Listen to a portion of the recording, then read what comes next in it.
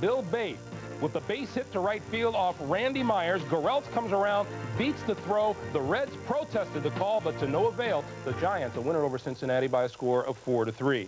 L.A. beat Atlanta in a 5-hour, 12-inning marathon, 5-4. Mike Sharperson with the RBI single in the 12th to win it. And San Diego got Joe Carter's 15th home run and Jack Clark's 16th to beat Houston 6-2.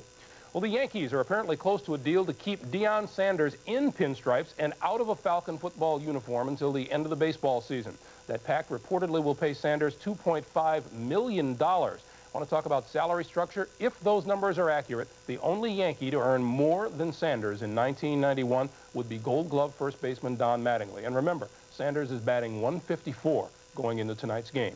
When we come back, we'll tell you about the tale of the tapes in the George Steinbrenner Howie Spira showdown.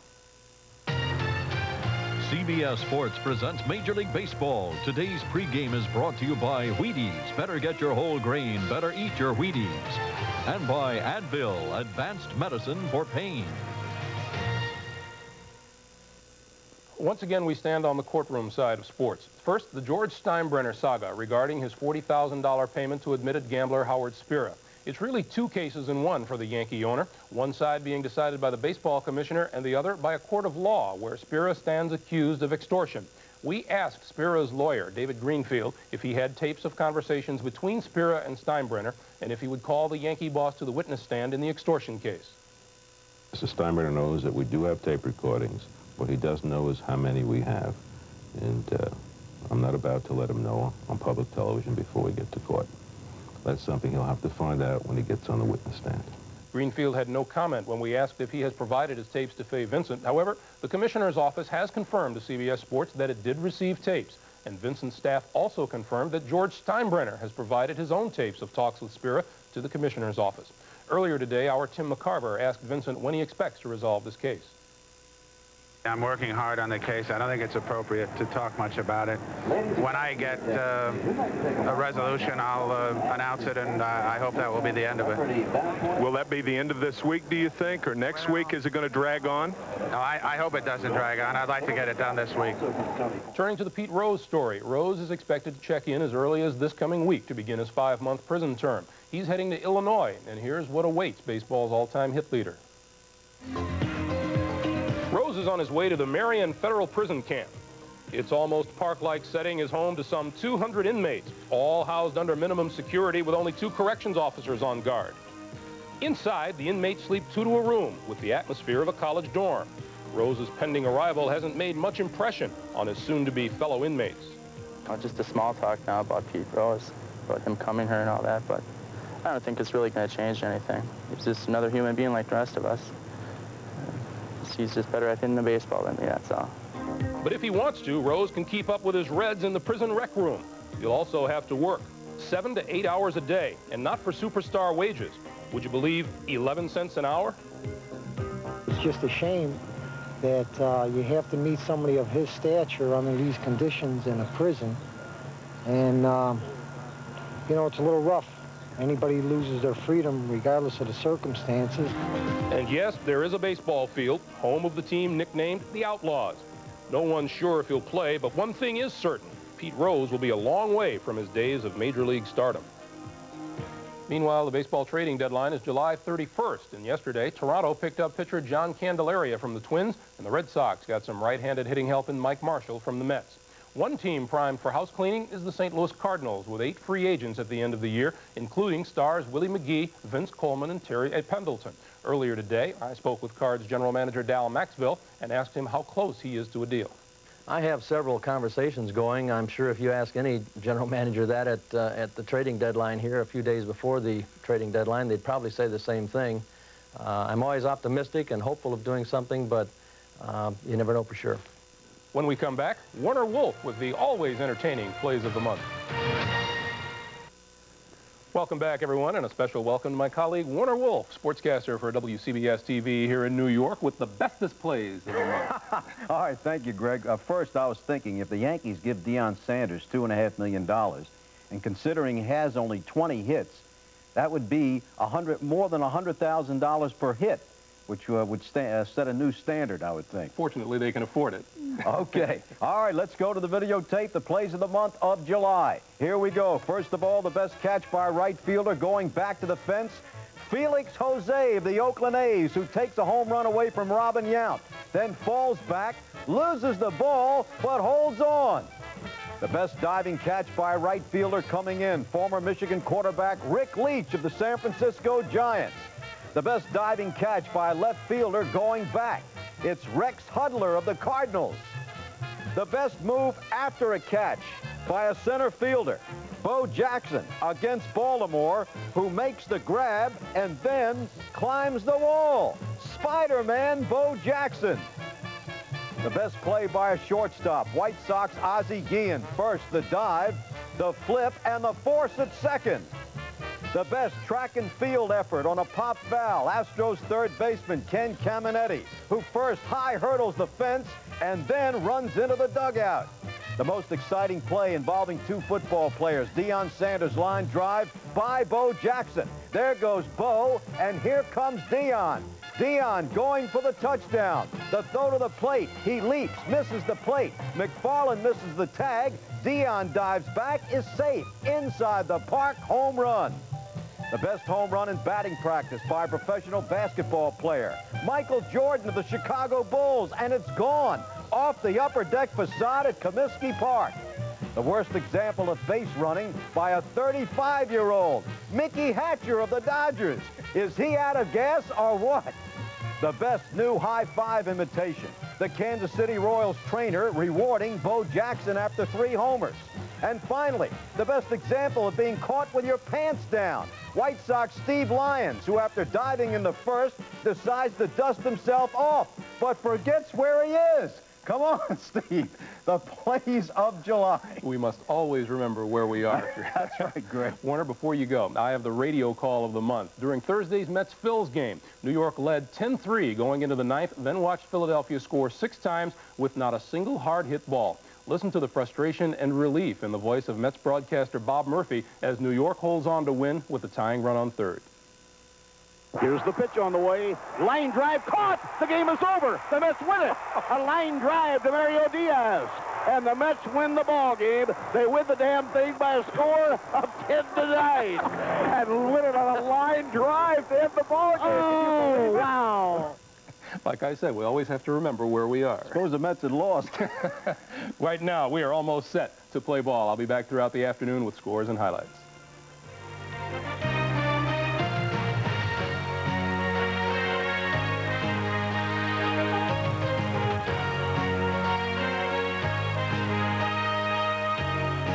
CBS Sports coverage of Major League Baseball continues after this word from your local station.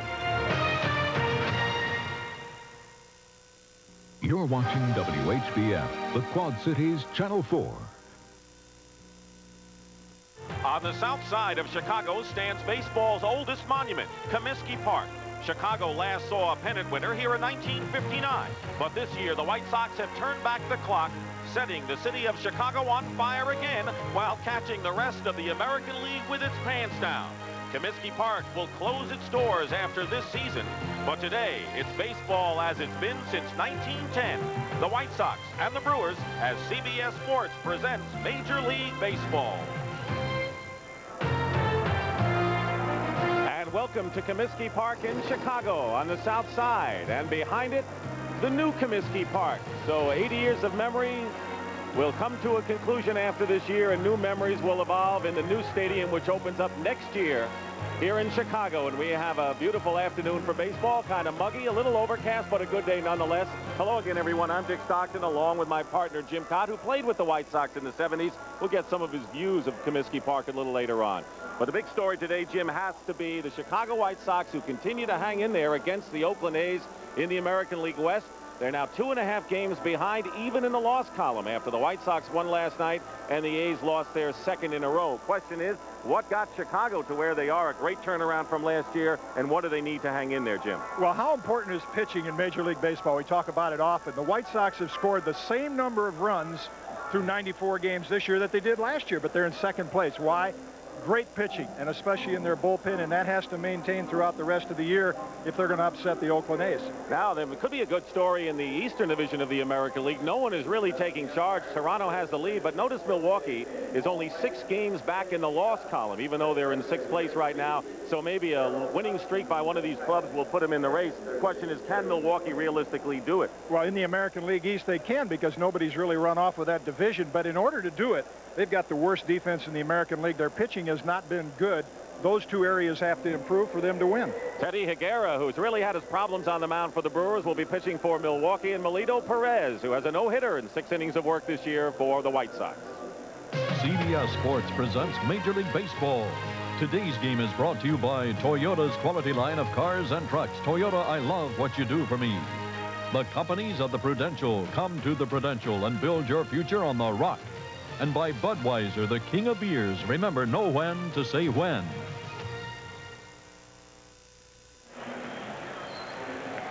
Here at Comiskey Park, the White Sox have taken the field. 20 games now, over 500, and here they are defensively as they'll face the Brewers. And taking a look is Jim. Well, Ivan Calderon has developed into the best left fielder in the American League. Is in left. Dave Gallagher will play center today against the left-hand pitcher Sammy Sosa in right field. And around the infield, boy, is this young man coming on. Robin Ventura at third base. Ozzie Guillen, great shortstop. Scott Fletcher has been solid at second, and Carlos Martinez will play first today. Always day game after a night game. Ron Karkovice will do the catching, and on the mound, Melito Perez. Perez 9-8 on the year, and he'll face this lineup. Darrell Hamilton leading off in right field. Robin Yount will be in center field. Gary Sheffield playing outstanding ball at third base. Veteran Dave Parker, he's having a terrific season, the designated hitter. Greg Vaughn will be in left field. Greg Brock is the first baseman. B.J. Surhoff catching. Jim Gantner will play second base, and Bill Spires is the shortstop. And on the mound, it'll be Teddy Higuera. But a look at Melito Perez, who spun that no-hitter 6 innings. Good enough for a no-hitter against the Yankees July the 12th. Well, pay close attention to Melito Perez in this first inning or two, because if he gets to about the 6th inning, he's practically unbeatable. Only Nolan Ryan has a lower batting average against than Melito Perez, but he's had a lot of difficulty in the first couple innings. Good live fastball and a forkball or a split finger, whatever you care to call it, and it's command of that in the early going that determines what kind of success he'll have. Take a look at the umpires working today's game. Calling balls and strikes is Tim Sheeta. Rick Reed will work at first base. Darrell Cousins is at second, and the crew chief Terry Cooney will be over at third base. Tom Trebelhorn, the manager of the Milwaukee Brewers, you remember he was suspended for 5 games in that brawl with Seattle. He wasn't overly pleased with that. Talking to Etchebarren, who's the first base coach, and Jeff Torborg, who really has done a tremendous job in reversing the White Sox fortunes. They lost 92 games a year ago. If we had a contrast from week to week, last week we got Zimmer and Craig, a couple of good old boys from the Dodger organization, a couple of throwback hardball players, and this week 2 very studious guys, Trebelhorn and Torborg. Kind of button-down managers, you might say. All right, Darrell Hamilton steps in, and the first pitch of the game swung on and missed on a fastball, strike 1. Hamilton has been in 50 games this year. Born and still lives in Baton Rouge, Louisiana. He's a rookie. Had his best pro year last year at Denver. High fastball is out of play. This is an area of concern for Tom Trebelhorn. Last night it was Mike Felder. Today it's Darrell Hamilton, the leadoff hitter. Without Paul Molitor, this obviously is not as good a ball club, and trying to generate a little activity at the top of the lineup, and thus Hamilton playing and not Rob Deere.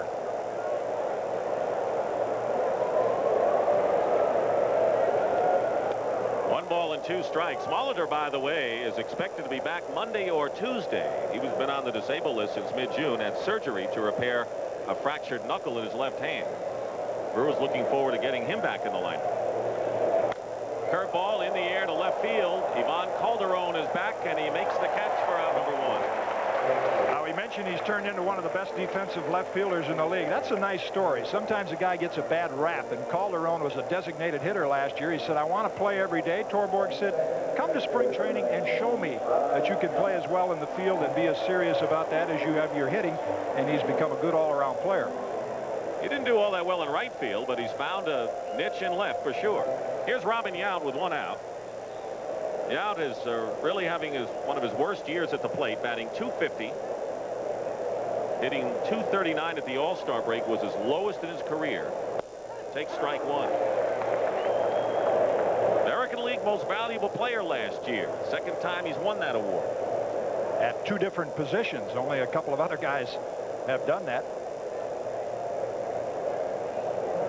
Melito Perez, and the count 1 ball and 1 strike. This is another big part of Chicago's success. Look at the defensive positioning. Now, they give Robin Yount the entire gap in left center, but they shade him around in the outfield toward right center.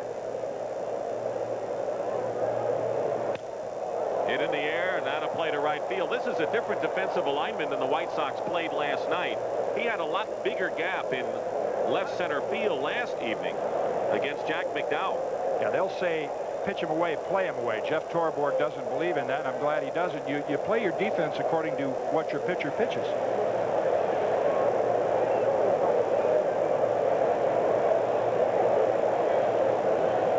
Breaking ball. Still a ball and 2 strikes to Robin Yount. On deck will be Gary Sheffield. Most hits at age 35, and he'll turn 35 September 16th. Quite a company there. 2,693. Wow, and I mentioned the double MVP in 2 different positions. The only other 2 guys to do it, Stan Musial and Hank Greenberg. That's pretty good company also.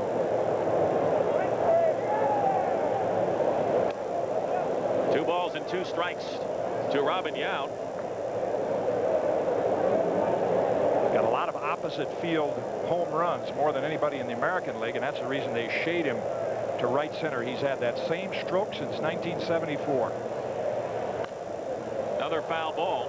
Melito Perez is a 24-year-old promising right-hander out of San Cristobal, Dominican Republic.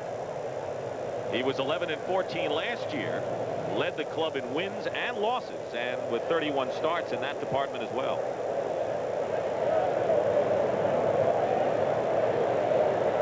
One out, nobody on. The 2-2 pitch, breaking ball, line down the left field line, foul, and just foul.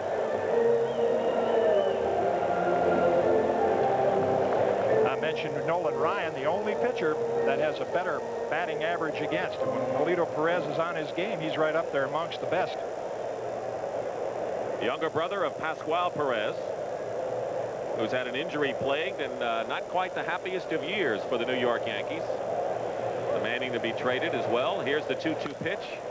And Robin Yount continues to make Perez work here in the first inning. Now you see Karkovice's target. When they throw the fastball inside the Yount, they better get it in there with a lot on it, or he can pull it down the left field line.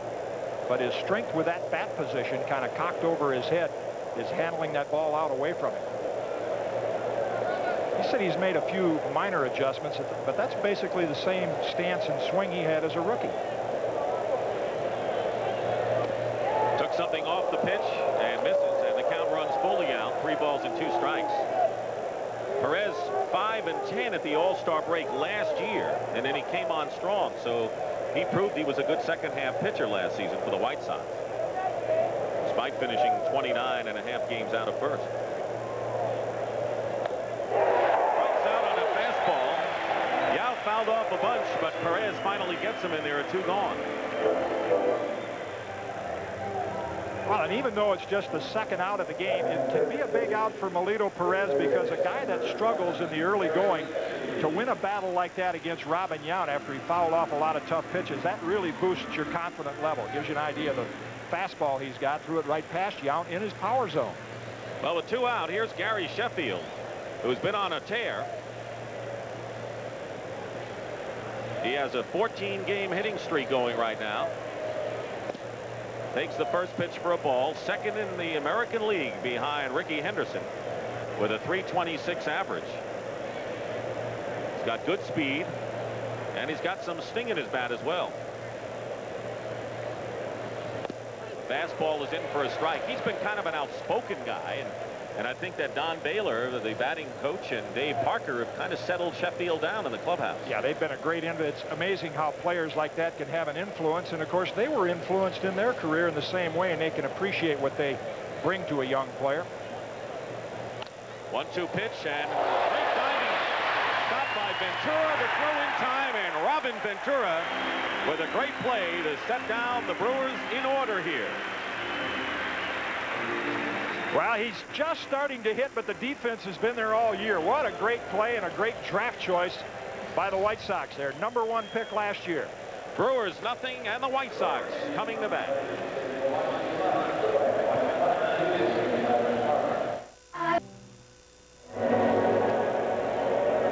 And the Brewers in the field will have Greg Vaughn in left, Robin Yount in center, Darrell Hamilton over and right. On the infield, it's Gary Sheffield at third, Billy Spires will play short, Jim Gantner at second, Greg Brock will be the first baseman, B.J. Surhoff is the catcher, and he'll catch left-hander Teddy Higuera. And the batting order for the White Sox, Sammy Sosa will lead off in right field. Robin Ventura, who made that outstanding play to end the first inning, at third base. Ivan Calderon is in left field. Dan Pasqua, the designated hitter. Carlos Martinez playing first base. Ron Karkovice, followed by Scott Fletcher. And Dave Gallagher in center field, and Ozzie Guillen, the shortstop. And facing Teddy Higuera, who is 6-5 and making his 4th attempt to win #7. And once the ace of the staff, his victory total has dropped, and really looking for his first victory since the All-Star break. Yeah, he got hit by a line drive on the knee, and then pitching with it, that aggravated the groin muscle. He was on the disabled list, and he's not really been the same pitcher since coming off it. The Brewers have got to have him win a lot of games in the second half if they're going to win the American League East. Leading off for the White Sox, Sammy Sosa, who came over from the Texas Rangers in a trade that was really criticized roundly by Chicago fans last year. Harold Baines went to Texas, but Scott Fletcher and Sosa came over along with a young promising pitcher Wilson Alvarez, and Sosa has paid tremendous dividends already. Good speed, hitting .246. And the first pitch from Higuera, hit deep to left field, way back, and this is gone. Home run on the first pitch of the game.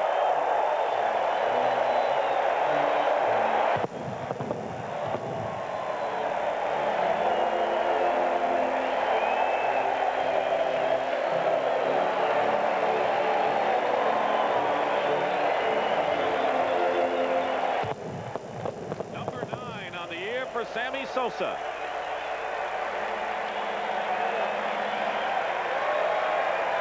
And the 4th leadoff home run of the year. Let's talk about early dividends. Well, first pitch of the game, you say, I'm probably going to get a fastball. Let me have a nice aggressive swing. And he does. Gets it out over the plate. Well, George Bell and Julio Franco are his heroes, and swung an awful lot like those two guys on that swing. That put a charge in the crowd, and Robin Ventura fouls off the first pitch. So Sammy Sosa, remember yesterday in batting practice, Walt Riniak, the batting instructor for the White Sox, kept a sharp eye on Sosa, saying just keep your head down, keep your head down. It's paid dividends. So Higuera stung by that home run, and the count is 1 ball and 1 strike to Ventura, hitting .235, 4 homers and 30 runs batted in. He's moved up in the batting order from the #7 slot to the 2nd spot. There's a strike, 1 and 2. That phrase you mentioned, keep your head down, keep your head down. When we talk about Walter Riniak's style of teaching, that is very important in his mind. Really wants the hitter to keep his head down over the ball. Breaking ball misses. Ventura went through an agonizing 0-for-41 slump this year, but Jeff Torborg kept him in the lineup. Says, I'm not quitting on him, he's not quitting on himself, and he survived that. And that's going to bode well for the White Sox. Pop-up in fair territory. Moving over is Jim Gantner. Calls off Greg Brock and makes the catch in fair territory for the first out. Coming out of Oklahoma State, more of a power hitter, but he's had to adjust to the wooden bat and big league pitching. Watch the head. Try to keep the head down, and of course to go along with that, you try to hit the ball out in front a little bit. The danger of that long swing as the ball gets in on you, as it did there, and a harmless pop-up. 1 out. Here's Ivan Calderon. You mentioned his fine defensive play, but he has come through as a terrific run producer as well, with 47 RBIs to lead the club. 1-0 the White Sox lead. Sammy Sosa with a first pitch home run. Breaking ball in for a call strike. You'll see Ted Higuera. Now, when he came up to the big leagues, he was a little like Fernando. His fellow countryman, Fernando Valenzuela, had a screwball, but at the big league level, he has abandoned the screwball. Onto a slider as his principal breaking ball, and that's what Calderon fouled off. Higuera is 31 years old. His victory total has dropped considerably from the 20 victories he achieved 4 seasons ago. He will throw a lot of straight changes also. There's a fastball line down the right field line. Could be extra bases. Darrell Hamilton plays it off the wall, and Calderon will go into second, and he decoyed the defense, turned on the speed, and is in there with a triple, and backing up is Sheffield. And that'll be a 3-base hit for Ivan Calderon. He slowed up around second and decoyed the Brewers in the outfield. Well, I know it's more than halfway through the year, but lest you think this White Sox team is still a surprise, wrong. They have really become a solid ball club, and watch the way Calderon runs the bases, not just taking the outside pitch the other way, but aggressive base running. Hamilton has to dig it out from underneath the padding in the right field wall. He forces the Brewers defense, which has not been good this year, and it pays off. So the White Sox with a runner at third base and 1 out, and Dan Pasqua, the designated hitter, he's hitting .302, has not been effective against left-handed pitchers, getting an opportunity today. Calderon at third. First pitch is a slider for a strike. The infield is playing back, except for the third baseman, Sheffield, who was a step behind third.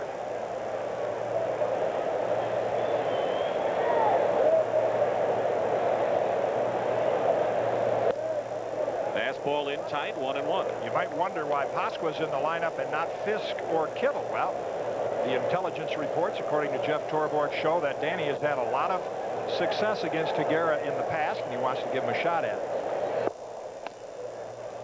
2 balls and a strike to Pasqua, former Yankee. You know, home run last night to left field, opposite field, and that's a poke in this ballpark.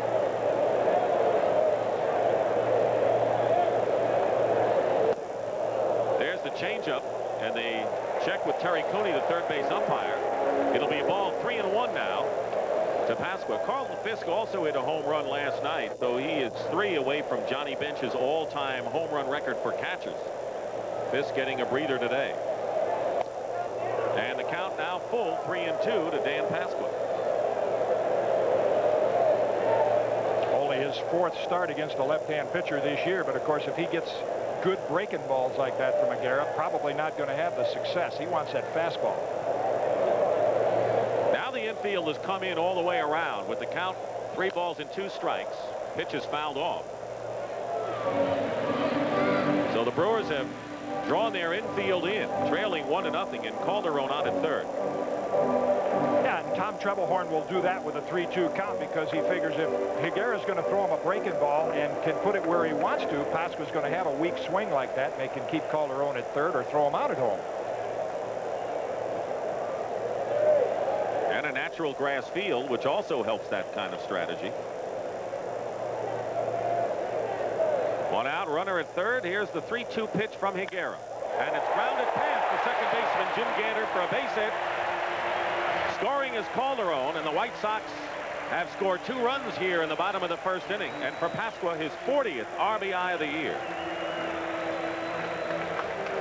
Wow, the pitching has been great, the defense has been great, and the scouting reports and the intelligence reports have been right along with it, because not many managers would start a left-hand hitter when you've got Fisk and Kittle on your bench to be designated hitters, but Torborg made that move, and it's paid off.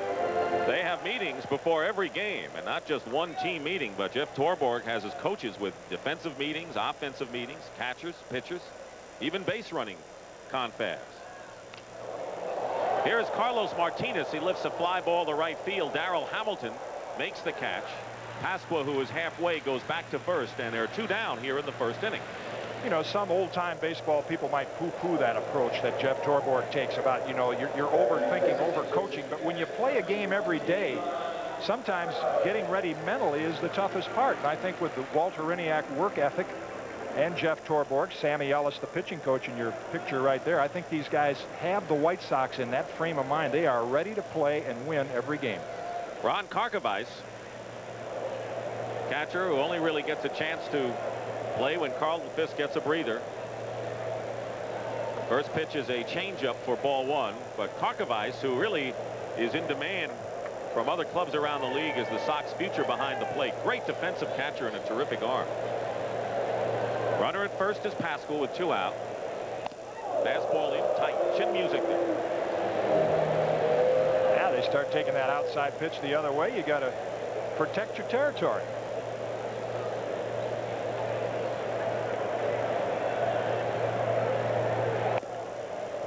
Pitch is up high. 3 balls and no strikes to Karkovice. Pasqua, who singled through the drawn-in infield, knocked in the second run of this first inning for the White Sox.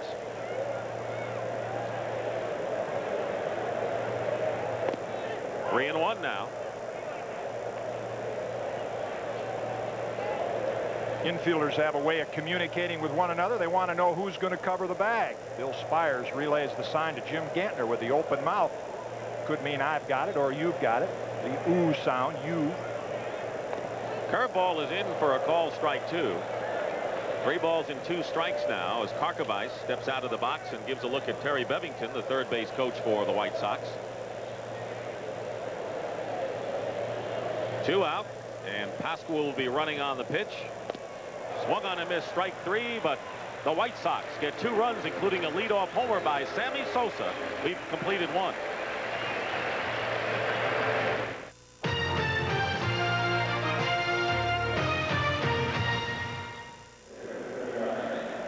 How about this milestone? 300 homers, 2,500 hits. Look at the great names. 15 of them in the Hall of Fame. Reggie Jackson, Tony Perez not yet eligible, and of course neither is Dave Parker, who is still playing, and Parker leading off, having a fantastic year, hitting .306, 66 runs batted in, amongst the league's best. Takes ball 1. A lot of people remember him the last couple of years as a designated hitter. Remember, he won back-to-back batting titles in the National League and was the most valuable player in 1978. Slash down the right field line, foul. Parker has broken Henry Aaron's record for most homers and runs batted in a season by a designated hitter. 39-year-old out of Jacksonville, Mississippi. Maybe 39, but I've got 19-year-old wrist, doesn't he? And he has made the adjustments. You don't play that long without adjusting. More weight on the back foot, waiting on that breaking ball. 1-1 pitch from Melito Perez. That was the fork ball, you saw that. Here's how he gets ready, huh? Willie Stargell started a device similar to that in the Pirate days, and that's just a good old-fashioned sledgehammer to make that bat feel a little lighter. High fly ball, right center field. Gallagher and Sosa coming over, and it's going to be Gallagher, the center fielder, for the first out. That was hit very high into the air. We told you it was overcast when we started today. The sun is out, but the lights have also been turned on here at Comiskey Park. Always seems to be a haze here on the south side of Chicago. A little more humid, away from the lake, not the breeze. Red Sox and Orioles have early leads in their respective games. 1 out. Here is Greg Vaughn, Rookie of the Year candidate when the season began, hitting .243 with 10 homers and 43 runs batted in. Play him to pull, takes a fastball for a strike. He would be just the opposite of, say, some of the White Sox hitters with that long swing. Greg Vaughn, when he's hitting well, has a very short, compact swing, quick. And a good power hitter. Last year hit 5 homers, but 3 of them were off the likes of Dave Stewart, Bob Welsh, and Dennis Eckersley. Pretty good company, all on the A's. 1 ball, 1 strike, 1 away here. Brewers batting in the top of the second inning. The White Sox are in front 2-0. Breaking ball, a appeal to Rick Reed, the first base umpire, but it'll be a ball, 2-1. Vaughn's a little more relaxed player right now. Remember, the Brewers and the Reds made that trade, sending Glenn Braggs over to Cincinnati, and Vaughn getting a lot more playing time now.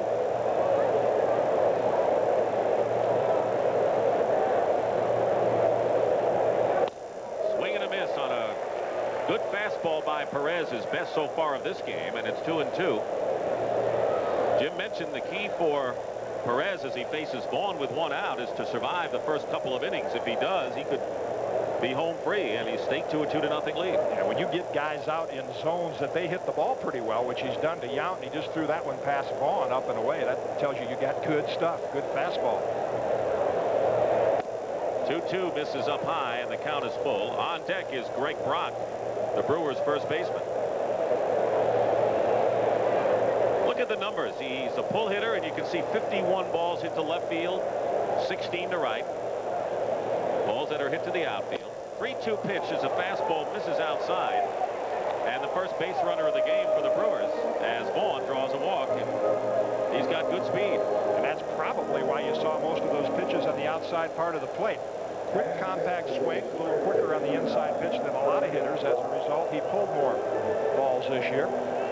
Here's Greg Brock hitting .251 with 3 homers and 37 runs batted in. We'll watch Vaughn, who averaged 25 stolen bases the last 4 years in the minor leagues.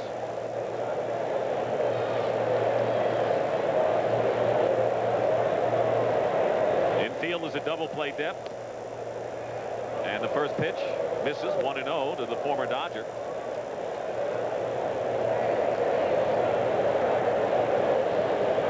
Martinez is holding Vaughn on at first base. Outfield playing Brock around to the left. Setting up outside the strike zone and the throw to first base. Brewers lead the American League in stolen bases, and last year became the first team since the Royals in the late 70s to lead the league for 3 straight seasons in that department. There you go. They got 98. Foul back. 1 ball, 1 strike. It really points up again the importance of pitching and defense. I mean, they lead the American League, as you said, in stolen bases. They're better than the White Sox in every offensive category, but they don't catch it and they don't pitch it as well. And you see this unusual positioning by the White Sox from hitter to hitter and how it's really paid off. They've got Brock played over in left center field. 1 out, 1 on for Milwaukee. He jammed him in a pop-up. Karkovice has a play. And he makes the catch for the 2nd out. Good pitch in on the fist by Melito Perez, and there are 2 down. Vaughn remains at first base. And that will bring up the number 7 hitter in the Brewers lineup, their catcher B.J. Surhoff, who's hitting .278. You go back to the draft of 1985 and play a little trivia. The number 1 draft pick, Will Clark, was in the draft that year. Here's the guy. And why did they pick him over Will Clark? Because the Brewers needed a catcher. They're hard to find. He was the best player in the country that year. Now you tell me why the Cincinnati Reds picked Bernie Carbo ahead of Johnny Bench. Yeah. That year. Carbo, the former outfielder, later played with the Red Sox and other clubs. Might be one of the tougher jobs in baseball, is to be a scout and try to project what kind of player a young man's going to be. But all those guys have reached the big leagues, and Surhoff's done a good job for the Brewers behind the plate. 1-0 the count with 2 down. Even with the bag at third is Robin Ventura.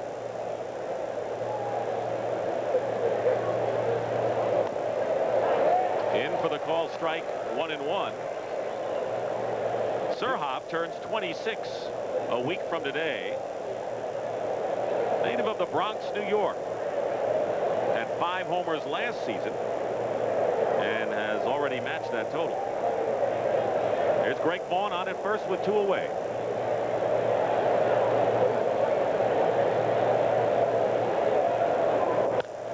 Fastball on the inside part of the plate and a fly ball to center field. Dave Gallagher makes the catch. The Brewers leave 1, and after an inning and a half, it's the White Sox 2-0.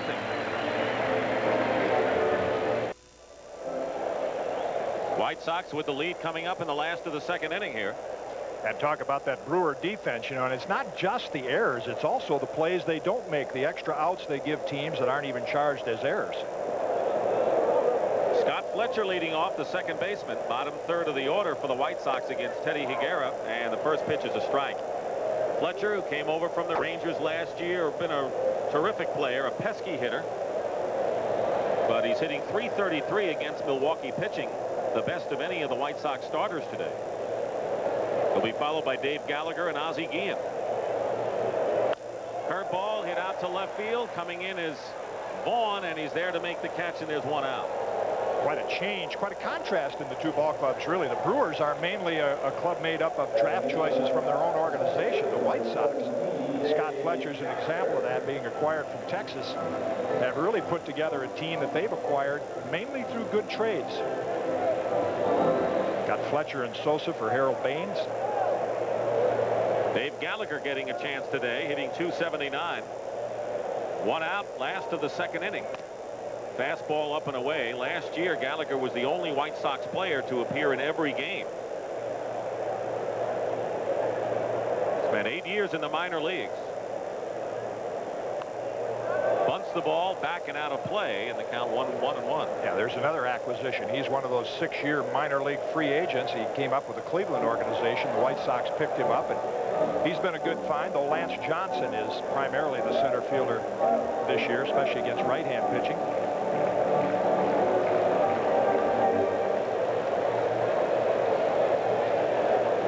Big question for the White Sox. Do they have sufficient starting pitching to challenge Oakland this year? Swung on and missed. Strike 2, 1 ball and 2 strikes. Boy, example of that swing right there. Once again, we're looking at Jeff Torborg in that picture, but the Walter Eniak style and that top hand coming off the bat, really what he emphasizes along with that is the high finish and the follow through. That's just kind of the byproduct of a good full swing.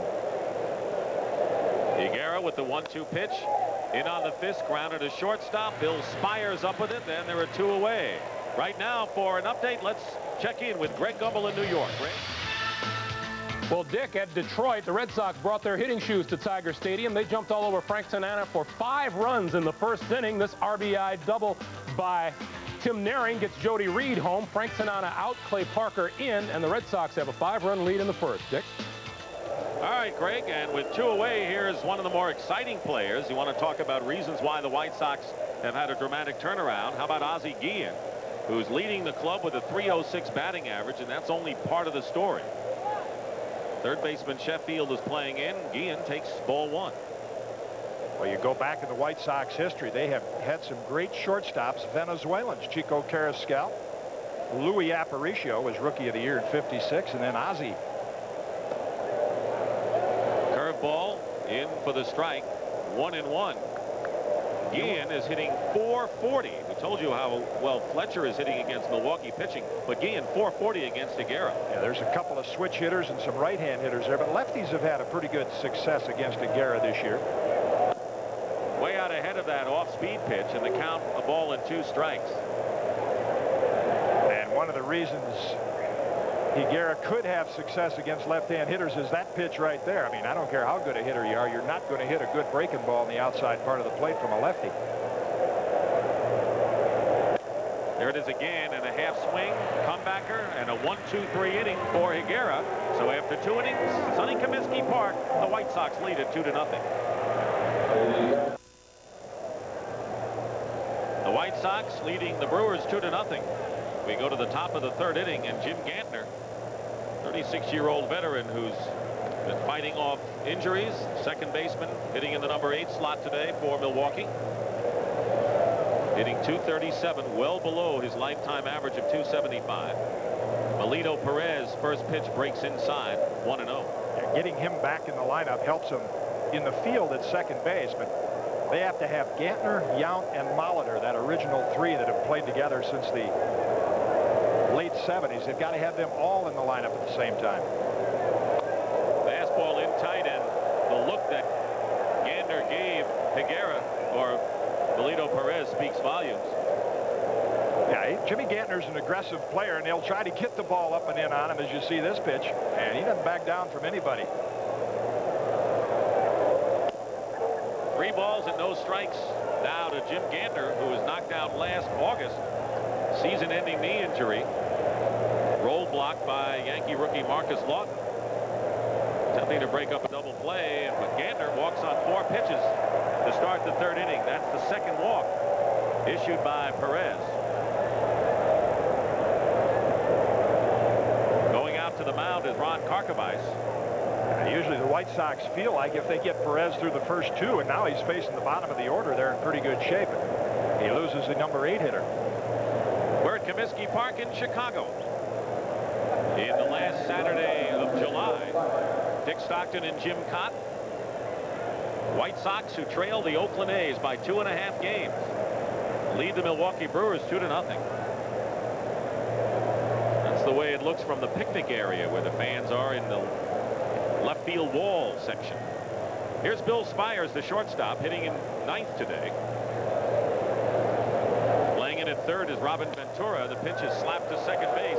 Fletcher over to Guillen for 1. The return in time for the double play.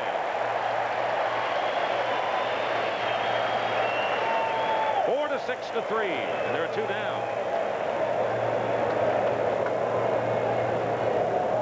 Well, Perez makes the pitch, and then Fletcher. Now, it's just a little thing, but watch the pivot in position to make the accurate throw to Guillen, and the rest is kind of automatic, and it doesn't hurt to have a 6'5" first baseman like Martinez stretching out to catch the throw. Remember Fox and Aparicio. That was the outstanding double play combo for the 59 Go-Go Sox. This club not quite out of that mold, but not far away either. Yeah, they'll scrap for runs, don't score a lot of runs, and have to depend on pitching. Of course, those Go-Go Sox had veterans like Early Wynn and Buck Shaw, Bob Shaw. These guys have youngsters. Darrell Hamilton, fly to left his first time up, takes a strike on the outside edge. That picnic area, I doubt there's another park in baseball. You could sit down at a picnic table, you know, right behind the left fielder and watch the game at the same time you're enjoying your meal. Strike pitch fouled out. Chris, you never had a chance to do it. What was it like at Comiskey Park when you played here in the 70s under Chuck Tanner? Well, those days were great, even going back to coming in here the early days with the Washington Senators. This has always been a special park because you mentioned things like the picnic area. What was special during the 70s, of course, was having a guy named Richard Anthony Allen on my ball club and watching him play. 0-2 pitch in the dirt. Bill Melton and Allen really put a charge back in the White Sox, who had been dormant for a long time in that time. Ken Henderson came along, Wilbur Wood. I think the other unique things about White Sox Park was Bill Beck put the first exploding scoreboard out there, the home plate duster, the little machine behind home plate the umpires could use. That started right here. They don't use it anymore. I think the White Sox have had enough changes in uniforms over the years. And we could look forward to another one again next year. 2 down, nobody on base. The 1-2 pitch to Hamilton on the corner for called strike 3. And we'll return to Comiskey Park after this word from your local station.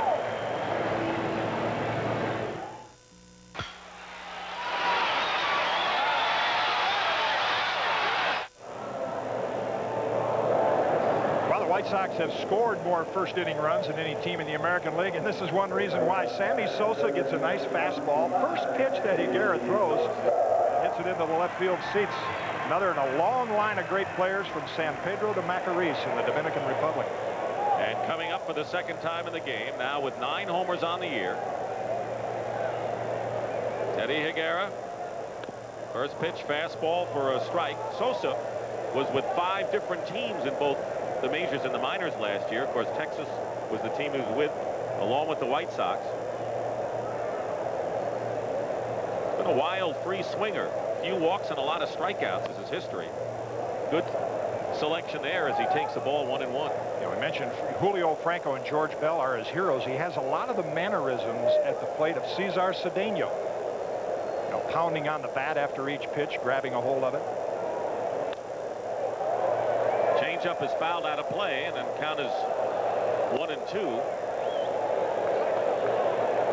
Higuera dropped to 9-6 last year with 22 starts. Over the first 5 years, he's had the best second half winning percentage in the American League, so hopes that that is an indication again, although after the All-Star game, he still hasn't found the niche. Yeah, he's a very competitive guy and a very sensitive one that needs a manager that will instill some confidence in him, and he struggled here, and he'd kind of like Tom Trebelhorn to show a little more confidence in him. Trebelhorn, on the other hand, I'm sure would like to see a couple solid outings. Changeup grounded down the left field line past Sheffield's diving attempt. Sosa on his way to second. Vaughn's throw, and with a double is Sosa, who's 2 for 2 today with a homer and a double. Well, it's a 2-base hit, but this is another example. Gary Sheffield started out as a shortstop. Now you see him, he's got good speed, takes a couple of dives right there, and that ball gets by him. And the left fielder's angle right there, chases it down. See, there's a ball that it shouldn't, maybe should have, not should have been caught, but could have been caught by Gary Sheffield or by a little better third baseman. And he wasn't playing that far off the bag either. Yeah, and you might say, well, that's being kind of harsh on him, but these guys are big leaguers, and if you're going to win pennants, you got to make those kind of plays. So here's Robin Ventura, who popped up to Jim Gander his first time up, and he may be looking to hit the ball to the right side to advance Sosa to third with Ivan Calderon and Dan Pasqua to follow. White Sox already with a 2-0 lead. Nobody out. Strike. Ventura, named the College Player of the Decade in the 80s with his fine play at Oklahoma State and a 58-game hitting streak as a sophomore of note. Spires trying to keep Sosa close to second. There's the bunt attempt, and it's fouled back, and the count 0-2. Robin Ventura, a couple of options there. You see him trying to drag the bunt or push the bunt down towards Sheffield. Anything he can do to advance Sosa, and one of the reasons he's hitting in the #2 spot, Jeff Torborg feels like he's a guy that can pull the ball in these situations and advance the runner. Now with 2 strikes. You're kind of at the mercy of where the pitcher throws the ball. You can't try to do too much when you're an 0-2 count. Not much of a lead for Sosa, and a bluff to second base. White Sox 2.5 behind the A's. They had lost 4 games last weekend to the Orioles. And the pitch is just low, 1-2, and for those people ready to count the White Sox out. Of course, earlier in the year, the White Sox lost 3 out of 4 at home to the A's, and then went out and or was swept at home, and then took 3 out of 4 on the road. So they're a pesky team, and they won't go away, apparently. Pitch is outside. Gander, the second baseman that time, was moving over to perhaps cover second. Yeah, you see the good discipline right there by Ventura. Higuera would like to see him chase that outside breaking ball. Ventura trying to wait for something that he can at least hit a ground ball to the right side. 2 balls and 2 strikes. And a fastball on the corner for strike 3, and Higuera could not have pitched Ventura any better. 1 away right now. Let's check in again with Greg Gumbel. Greg? Well, Dick, at Detroit, Boston hit Detroit with 5 in the top of the first. The Tigers came back with 3 of their own in the bottom of the first on Larry Sheets' 3-run homer. They are now in the second inning, and Detroit has pulled to within 2. It's 5-3 Red Sox. Dick? That's a great race, Greg. Toronto has a 1-game lead, but so many clubs are in the hunt there. As we said, Milwaukee, 52 losses. 6 losses behind Toronto, and they're in 6th place. Throw to second on the pickoff attempt, close. Covering was Gantner, and getting back is Sammy Sosa.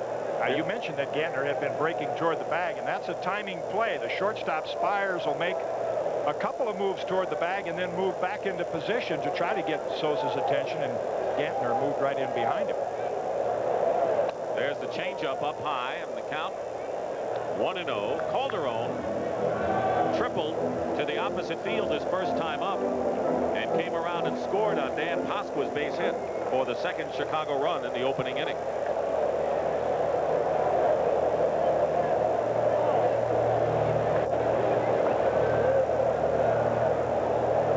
Again, the bluff.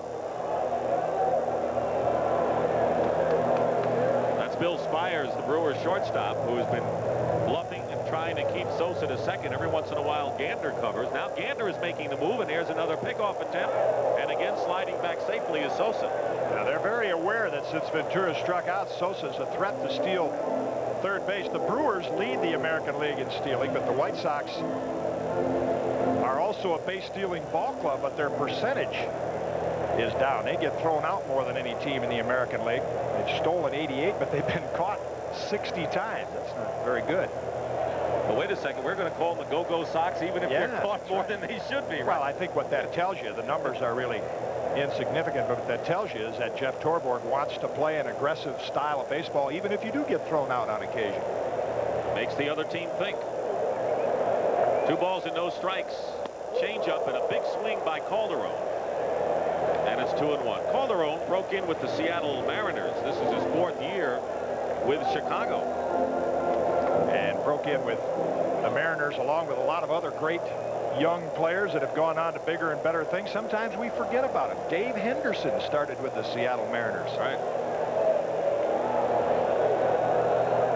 And Higuera steps off and will go to the rosin bag. Sammy Sosa, who's 2 for 2 with a homer and a double. White Sox trying to add to their 2-0 lead here in the bottom of the 3rd inning at Comiskey Park. Straight change and a pop-up. Chasing it is Surhoff, and it'll be out of play.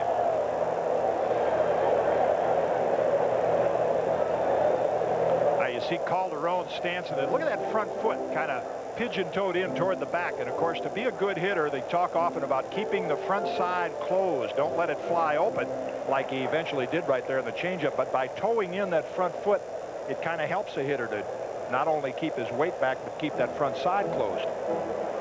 You see some of them with the weight way up on the toe.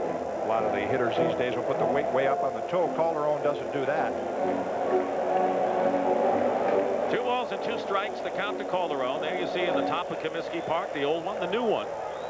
That'll be ready next year. And it's kind of modeled after this one as far as the fact that it's going to be a pitcher's ballpark, natural grass. You don't put together a team and form it and then change the dimensions of the park. Here's the 2-2 pitch, and there goes Sosa attempting to steal third, and he's going to be in there. He got a great jump, and that's his 18th stolen base of the year. Now you force the other team, and especially when they're a team like the Brewers that struggles in the field, you force them to make the play. Look at that great acceleration by Sosa, and in his haste to make the throw, Surhoff lost control of the ball. Sosa gets in there without a play. So with 1 out, White Sox have a runner 90 feet from home, and the count to Calderon 3-2, and there's a ground ball up the middle, base hit. Sosa will score. Calderon drives in his 48th run of the year, and the White Sox now in front of the Brewers 3-0. That's the aggressive style that Jeff Torborg has imprinted on the White Sox this year. Yeah, what you can really see in all phases of the game for the White Sox is the approach they take. Mention that they come out ready to play. There's a breaking ball away that Calderon went out and got. Heriniak will spend some time with these guys before the game and say, this is the way he likes to work certain hitters. I mean, you can really sense how this ball club has their head into every phase of the ball game. Even the guys in the bench and in the on-deck circle are kind of shouting out encouragement and pointing out little instructions to the guys on the bases. And a young team, as you mentioned, the youngest pitching staff. And if they get any kind of results from their starters, and they really haven't had a #1 stopper, so to speak, they've used 5 starters, but great middle relief, particularly Barry Jones, and of course Bobby Thigpen, who's been the best relief pitcher in baseball. Dan Pasqua takes strike 1. Calderon is on at first base. You talk to him now. Everyone has been calling him Pasqua, but of course that's not quite the pronunciation. Well, players don't want to get too hung up on. It used to be the same thing with Mike Pagliarulo or Pagliarulo, but Danny said it's really Pasqua, but a lot of people say Pasqua. There goes the runner, Calderon, to throw to second base, not in time. He had it beat even before Spires dropped the throw. And Calderon, who leads the White Sox now with his 27th stolen base of the year. Boy, when you've got a threat like this in your lineup that's playing good defense, they all have that good speed. And once again, I mean, they really have the Brewers on the run right now. You can sense it. They're going to take advantage of every opportunity. You even have to be conscious of him trying to steal third. The bullpen activity has begun in the Brewers sector of the park. Pasqua swings and misses. And the count of ball and 2 strikes. On deck is Carlos Martinez. The White Sox, who scored 2 in the first, already have a run here and threatening with 1 out. With a runner in scoring position. Jamie Navarro warming up for the Brewers. 1-2 pitch, check swing, and the count is even 2-2. Higuera, 1-4 since coming off the disabled list June 29th, and there is Navarro in the bullpen. Yeah, Higuera is just the opposite of Perez. I mean, he has had a lot of success in the early innings this year, but not today. Infield and outfield straight away for Pasqua. 3 balls and 2 strikes now to the White Sox designated hitter batting cleanup today.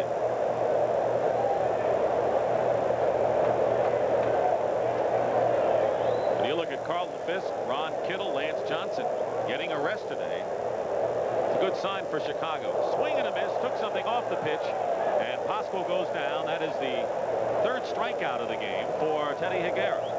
He got burned on a 3-2 fastball the last time, so Higuera says he's going to hit my off-speed pitch or breaking ball this time, and that's a good breaking ball right there that Pasco swings through. 2 down, Calderon still at second base, and here's Carlos Martinez, who flied out to Darrell Hamilton in right field his first time.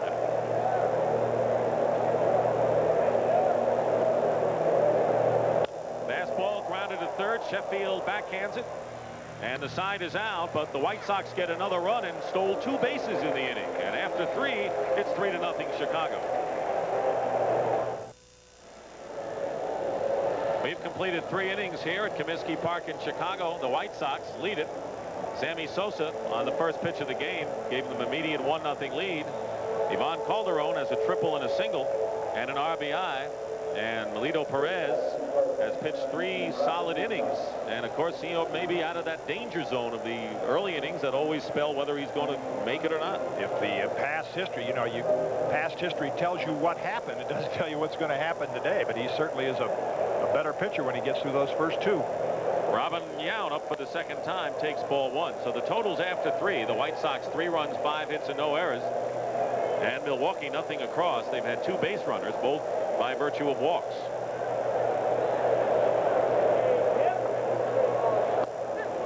And a call strike, 1-1. Talk about all the numbers that Robin Yount has piled up, but you know the impressive thing to me about him, he has played since coming up in 1974 over 90% of the games that he was eligible to play in.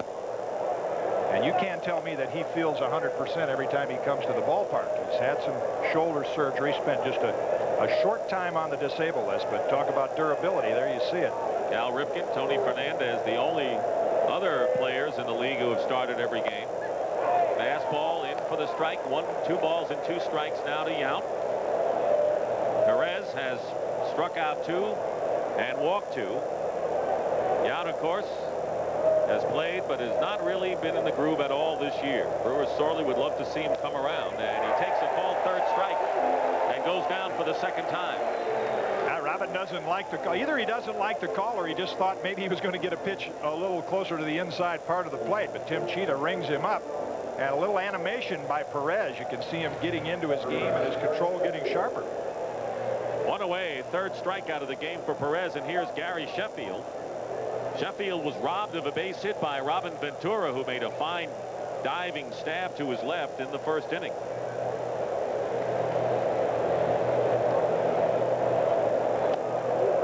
Ball 1 high and inside. Did he go around? Yes, he did. Rick Reed, first base umpire, indicates that Sheffield could not hold back his swing. Now, most of the time when you see it again, they did, because it's so hard to hold that bat up. That's questionable, but it's not whether the wrists break in the umpire's mind. It's did the barrel of the bat go through the hitting area, and that was a tough call. Sheffield, Tampa, Florida, the nephew of Mets pitcher Doc Gooden, looks at a breaking ball, and the count 1 ball, 1 strike. Remember, I mentioned that Richard Anthony Allen, Dick Allen, performed so well here, MVP 1972. Sheffield's bat position, not quite like Richie's, but very close.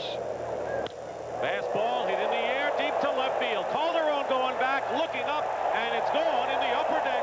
Home run for Gary Sheffield.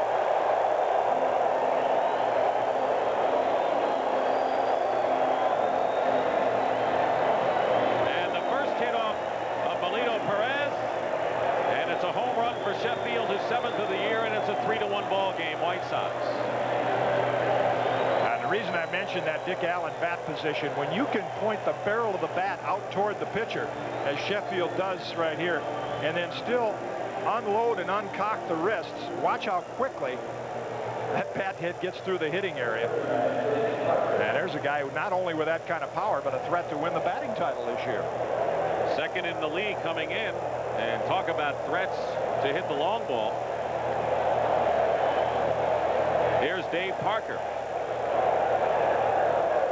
Parker looks at ball one. He flied to center his first time up. And with that home run by Sheffield, he extended his hitting streak to 15 games. Check swing and foul back. 1-1 now to Parker. Kevin Seitzer of the Kansas City Royals. They haven't had a lot of bright spots, but he has the longest streak in the American League this year at 17. Brian Harper of the Minnesota Twins hitting last night has 16, so it looks like they both with an excellent chance to pass that up. This is the way the White Sox play Dave Parker. The shift in the infield. Shortstop Guillen not quite behind second base, but notice how deep those infielders are playing. Really seeing a lot more imaginative defenses in baseball these days. On deck is Greg Vaughn. Foul ball. Karkovice gives chase, but it'll be out of play. And if people might wonder why, well, the White Sox have a coach, Joe Nosek. Now, he can only keep 5 in uniform. Nosek comes up to the press box, and they will chart where every ball is hit off every pitcher, and they feed them into a computer, as you might expect in today's times. And eventually, they find out where a guy hits the ball off certain pitchers, set their defense accordingly. No more of the step to pull, shade him the other way type of stuff. Ball and 2 strikes to Parker. Fly ball, left center field. Gallagher with the glasses down. He makes the catch. And there are 2 away. 2 down in the Brewers' 4th inning. The White Sox, who are even in the loss column with the Oakland A's, are leading 3-1. Sheffield with the home run with 1 out to put Milwaukee on the scoreboard. And here's Greg Vaughn, who drew a pass his first time up.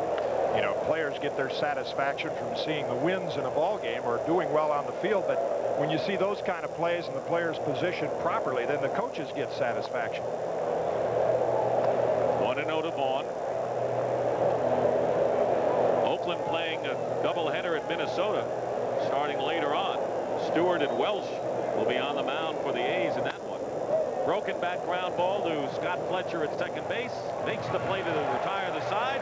Sheffield's home run makes it a 3-1 game. White Sox.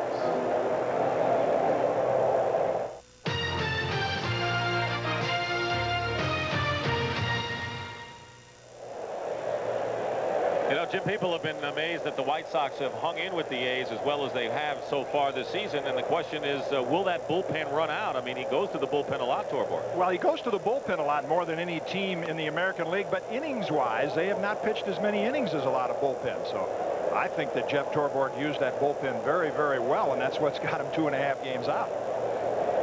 Ron Karkovice leading off here. Off-speed breaking ball popped up. Surha makes the catch, and there's 1 out in the White Sox 4th inning.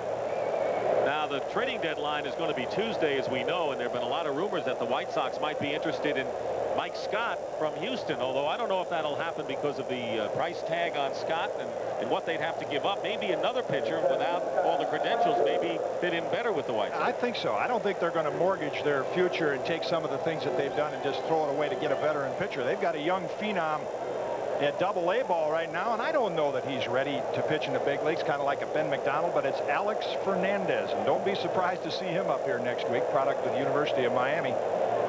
Scott Fletcher with 1 out in the 4th inning. Fastball popped up to short right field. Darrell Hamilton moving in and making the catch for the 2nd out. Of course, with double headers coming up, Fernandez may be the guy they bring up, and you may be right about that. Coming up next, the Buick Open. After 2 rounds, a close battle. Hale Irwin and Don Pooley tied for the lead. And look at that familiar name again. Every time Hale Irwin's name is up there, Mike Donald is down there. Boy, it'd be nice to see him win one. Donald and Irwin. What a dramatic 19th hole they had for the U.S. Open. Right here in this city. That's right. Medina. I mentioned that Alex Fernandez. You know, there's more than just age. We talk about young pitchers, but everyone matures at a little different time. And there's a guy in his early 20s that's a very mature 21-year-old. Sometimes the age and the experience get mixed up. We talk about young players like the White Sox pitchers. They're 24, 25.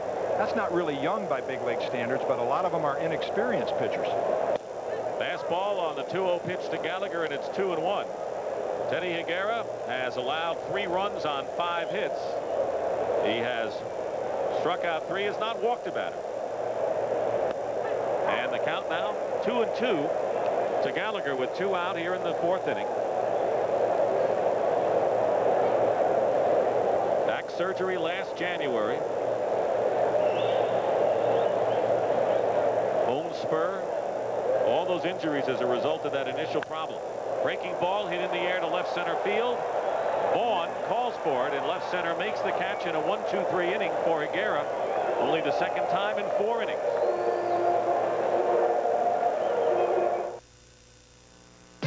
CBS Sports presents Major League Baseball. Today's game is brought to you by Toyota's quality line of cars and trucks. Toyota, I love what you do for me. The Goodyear Tire and Rubber Company. And by Diet Pepsi, the right one. And there it is, the new Comiskey Park that will open. Construction will be ready. And it'll be a park that I'm sure that the White Sox fans will enjoy, although that a lot of the memories die hard here. A lot of people didn't want to see this park left, and but you know, this has been an old park, been refurbished several times, the oldest park in the big leagues. 80 years old. Top of the 5th inning, Greg Brock lines the first pitch out of play for a strike. Brock fouled out to Ron Karkovice, the White Sox catcher, his first time up, and has been a successful hitter in daytime, hitting over 300. Paul Molitor ready to come off the disabled list, and the rumor is that he may play first base, but hey, this guy's hitting well right now. Going to be hard to move him out of there. Up high.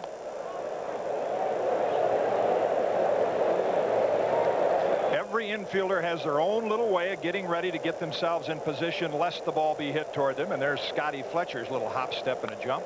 Fastball that Perez gets up, and it's fouled out of play, but Brock is showing a good stroke right now, and he is right on Melito Perez fastball. Quick on the fastball. Mentioned that Scott Fletcher. I'm glad I never had to face him. When I was with the Cardinals in the early 80s, he was a member of the Chicago Cubs. Of course, you play all or mostly day ball over in Wrigley Field. Fly ball. Back is Sosa, way back, looking up, and leaps. It's gone. A home run for Greg Brock. And it's a 3-2 ball game.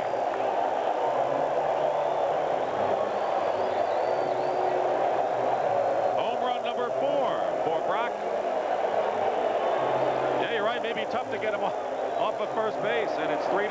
Well, the 11th home run that Perez has surrendered, and Brock fouled off a lot of tough pitches, a lot of fastballs. Let's see what he gets here. That looks like maybe a high fork ball, a hanging breaking ball, and Brock gets the bat head out. I'll tell you, a couple of shots in this ballpark, and this is a pitcher's park. Not easy to hit home runs. B.J. Surhoff. There's Sosa. Going as high as he could go. Foul off for a strike. And I mentioned that Scott Fletcher. I came out early one morning at Wrigley Field. I was going to warm up, take my warm-up tosses. I didn't have any baseballs, and I saw this kid standing by the dugout. I said, son, will you go get me a couple of baseballs? And he did, brought them back to me. In the 8th inning, he came in to play second base. For the Cubs, I looked out. I said, I thought that was the bat boy. And we've shared that story, and he laughs at it. I said, I'm glad I never had to face you. You want to take a line drive off my shin. He could have had a different response at the time. Yes. 1-1 pitch. Surhoff. Bounce to Carlos Martinez. Makes the play unassisted, and there's one away. But the Milwaukee long ball has put him back in this game. They were trailing 3-0 on home runs by Gary Sheffield last inning. And Greg Brock to lead off here in the 5th have cut the White Sox lead to 3-2. And that'll bring up Jim Gantner, who walked his first time up.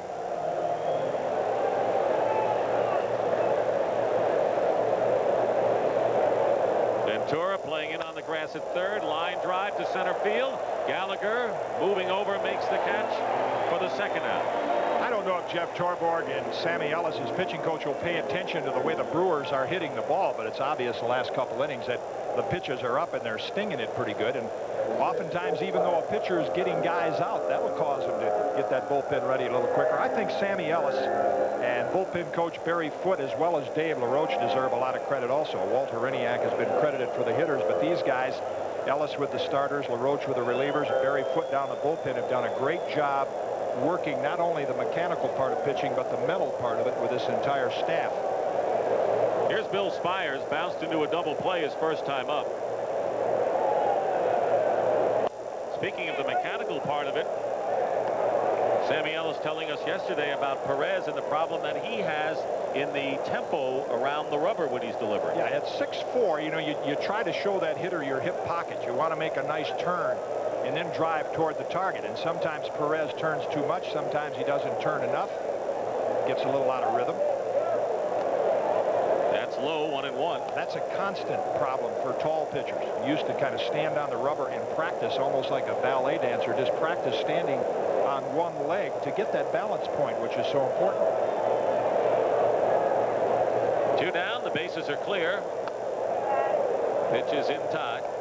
He's got a close look at what he does here. Yeah, see, when the hitter shows you his hip pocket, you show him yours. And there's that high leg kick, balance point, front foot pointed toward the target. And you see by the fingers being spread right there, that was the change-up or the forkball as he released it.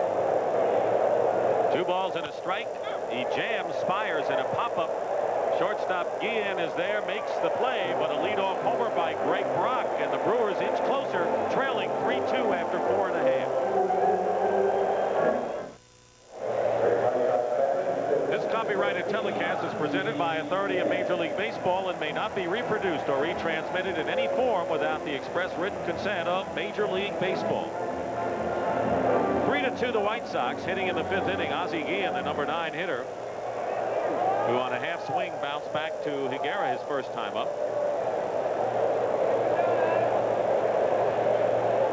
Higuera now trailing by a run. There's a strike. Carlton Fisk said he has never known a player ever in his career who has combined the talent with a zest for life as Ozzie Guillen displays. Yeah, a lot of people wonder from a baseball standpoint why he's hitting 9th, but here he's a leadoff hitter. He's really a second leadoff hitter in that 9-hole. In the air to left center field, Robin Yount, 1 away. Well, let's check on what's going on around the major leagues with Greg Gumbel in New York. Greg? Well, Dick, at Detroit, we don't know the extent of the injury, but Red Sox starter Mike Boddicker hurts his right elbow on that pitch. He has left the game, and the Red Sox in a pennant race can ill afford to lose pitching. Boddicker sitting on 11 victories right now. 6-4 Boston, 3rd inning, Dick. You know, that's a tough break because a lot of people feel that the one thing the Red Sox need before the trading deadline is pitching. They picked up Mike Marshall from the Mets. Boddicker is out. That's really going to put a big crimp in their plans. Here's Sammy Sosa.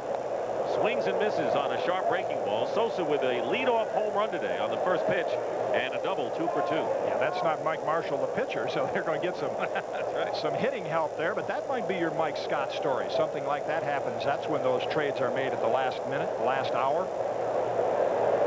1 away here in the White Sox 5th. Breaking ball in tight, 1-1. You know, Roger Clemens may be enough for most clubs. Boddicker has been a tremendous boost for the Red Sox. Boy, and they've gotten good mileage also out of guys like Tom Bolton and Dana Kicker, Greg Harris. Ground ball, diving stop by Sheffield. And Sosa with good speed is just out by a half a step. Speaking of the Tigers, Walt Terrell was signed by them, but here's Sheffield with a fine play. Well, I take it all back, Gary Sheffield. There's a ball hit to his backhand and really from up here looked like he could have had, but there's a ball that really he should not have made. I mean, that's a great play, and it just gives you an idea of the athletic skill, and that's all it is. It's reflexes, dive, catch the ball, and bounce up and make an accurate throw. You don't practice those in spring training. You just react to them. So they're 2 down to Robin Ventura. Takes an off-speed pitch for a strike. Ventura is 0 for 2. Hit .278 in Double-A last year. Hit sharply to center field, but right at Robin Yount. A 1-2-3 innings, so Teddy Higuera has settled down. He is retired 8 in a row. Now the A's have played 5 more games than the White Sox and have won them all. They're even in the loss column.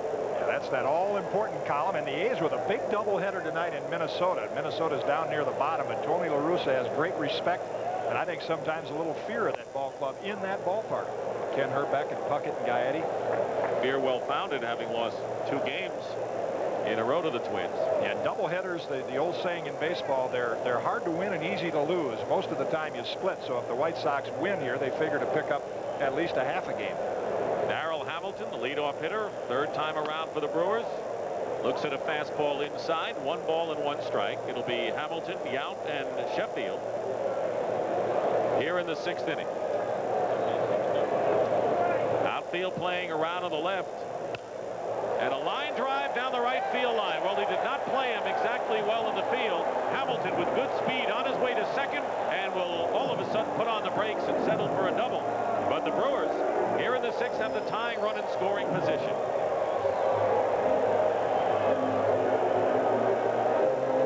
Now they want Darryl Hamilton at the top of the order for this reason. Get on base. Watch the breaking ball. Breaking balls down and in from right-hand pitchers to left-hand hitters are right in that joy zone. You drop the barrel of the bat on the ball. Hamilton took advantage of it. You know, it's much more important for the White Sox to score first, and they do it very often to turn it over to their bullpen. But the Brewers are a team that can give up a few runs, and they have the firepower to come back much more so than the White Sox do.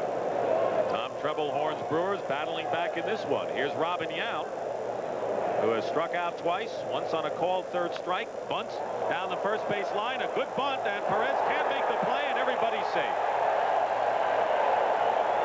Here's another example of the great athletic skills of Robin Yount. Yeah, some baseball people might say, what's he doing, bunting? You guy making that kind of money, an MVP ought to be swinging the bat. He's making a statement right here. We're down 3-2. It's the middle of the game. I want to get that tying run to third base. And not only does he get it to third, but Perez's mistake, the Brewers have a chance now to take the lead. It'll be a sacrifice and an error charged to Perez. First error of the ball game, and so Robin Yount is on at first base.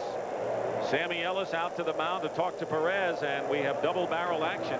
Ken Patterson and Don Paul are warming up in the bullpen. Patterson, the lefty, also has been used to start on occasion back in his days with the Yankee chain, and Don Paul, another of those pitchers with the good forkball and split finger fastball. He throws them both, a hard splitter and a good off-speed forkball. You know, Jeff Torborg has not hesitated to go to his long relief even when the starting pitchers have been pitching even better than Perez has. This has been his pattern this year, and Perez is kind of weakened in the last 3 innings or so, and wouldn't be surprised if he has some problems here. He comes out of the game. Here's Gary Sheffield, who homered in the 4th inning to account for the first Milwaukee run. Runners at first and third. Still nobody out. Did he go around? They appeal the first? No. It's ball 1. Well, Sheffield pulled the home run, and that's what the White Sox think that he'll do most of the time. Guillen way over in the hole, and Gallagher way over in the left center field. Big gap in right center. Dave Parker on deck for the Brewers. Setting up away from the plate. Fastball is just low, and the count 2 balls and no strikes. Talk about pitching changes. Well, they're on track for a record here set by the Reds and A's in their respective leagues. Of course, don't be confused by those numbers and say, well, they're overusing their bullpen. They make a lot of changes, but they got 5 guys down there. You know, an inning here, 2/3 there, so I don't think they're at the burnout stage. Here's the 2-0 pitch. Misses again, and it's 3-0 to Sheffield. So Perez is 1 pitch away from loading the bases with nobody out, and Dave Parker. So Patterson, the left-hander, may be working in earnest with the left-handed hitter due on deck.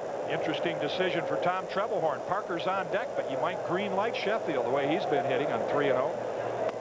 Fastball taking all the way for a strike, 3-1. Checking with Duffy Dyer, the third base coach. There's Dave Parker. First base coach is Andy Etchebarren. Melito Perez trying to pitch out of his first real jam of the afternoon. White Sox lead 3-2, but Darryl Hamilton is the tying run at third. Robin Yount, the runner at first. The runner at first, Yount goes, base hit to center field by Sheffield. Scoring is Hamilton to tie the game, and Robin Yount, who is running, goes all the way to third, and we have a new ball game.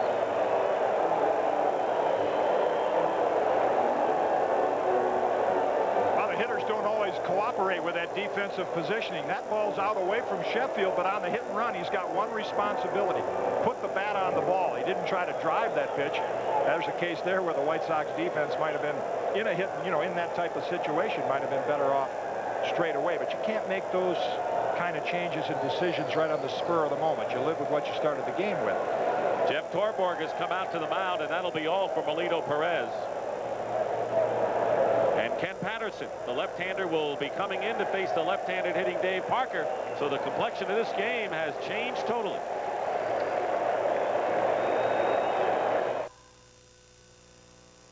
This relief break is sponsored by Rolaids.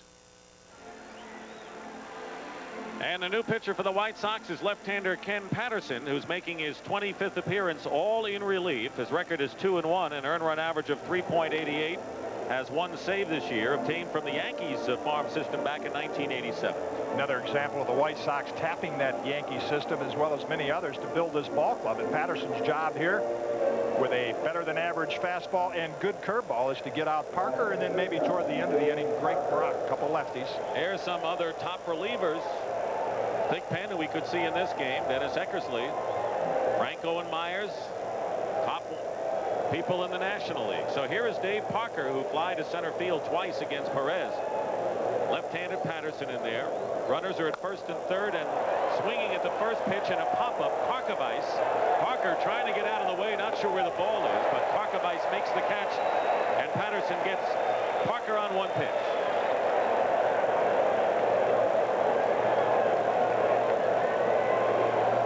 See Parker frustrated by that at bat. I think he had what he thought was a hitter's pitch, and he popped it straight up. Kind of gets in the way of Carlos Martinez, and with this hazy sunshine today, the ball a little difficult to pick up. Karkovice puts it away. Greg Vaughn, the batter, taking a long look at third base coach Duffy Dyer. With one out, there's Dyer. Robin Yount on at third base. Vaughn has walked and bounced out. Patterson trying to pitch the White Sox out of a jam here. They were in front 3-0 at one time, and the score is now tied 3-3. And funny, everyone talked about how Melito Perez had his problems in the early innings, got by those, and then struggled in the middle. Well, that's the interesting thing about this game. You look at the numbers and the tendencies, and you say this is probably what will happen, but you never know. As Joaquin Andahar said, you can sum it up in one word: you never know. You never know. Foul back off the fastball, and the count is 1-1 to Greg Vaughn. Guy becomes a factor right now in the Brewers lineup. Should Patterson get Vaughn out, is Rob Deere. Didn't start today. He's got the biggest, I guess you could say, disparity between his average against lefties, and he's about a .340 hitter against lefties. Against righties, which is why he's not in the lineup today, it's only about a .140. So Treblehorn could run him off the bench against Patterson, but then he might have to face Paul. Rob Deere leads the Brewers with 17 home runs. 1-1 pitch. Good fastball again by Patterson. 26-year-old native of Costa Mesa, California. Now here's Ozzie Guillen communicating with Scott Fletcher. I've got it. I've got it. In case the runner goes, you hold your ground.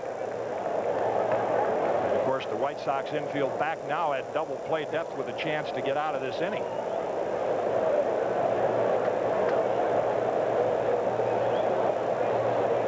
The runners, swung on and miss on a fastball.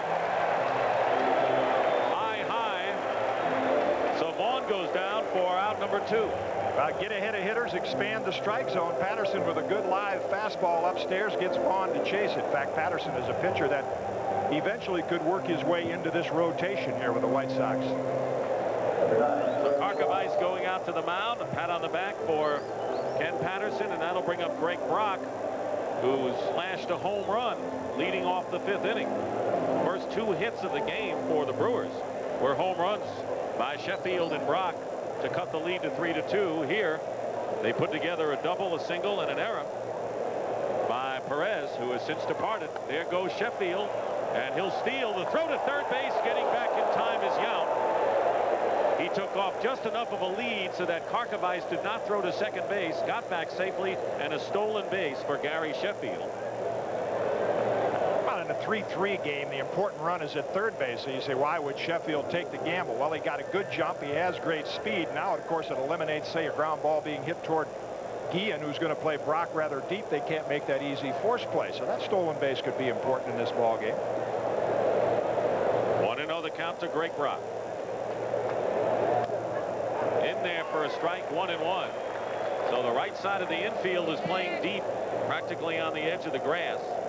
There's Fletcher, who is playing on the grass, and Guillen, the shortstop, right on the edge of it.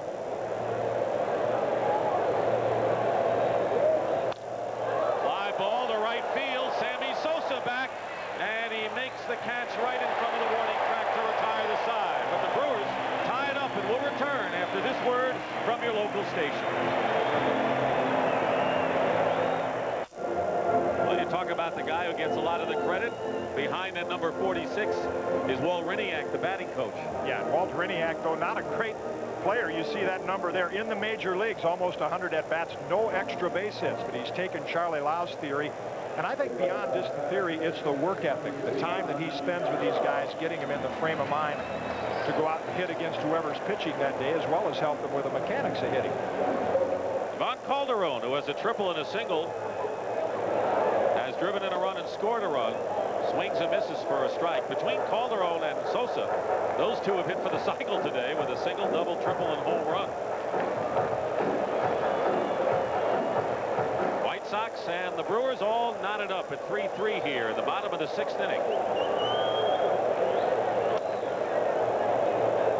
Bluffed a bunt there, and the count 1 ball and 1 strike.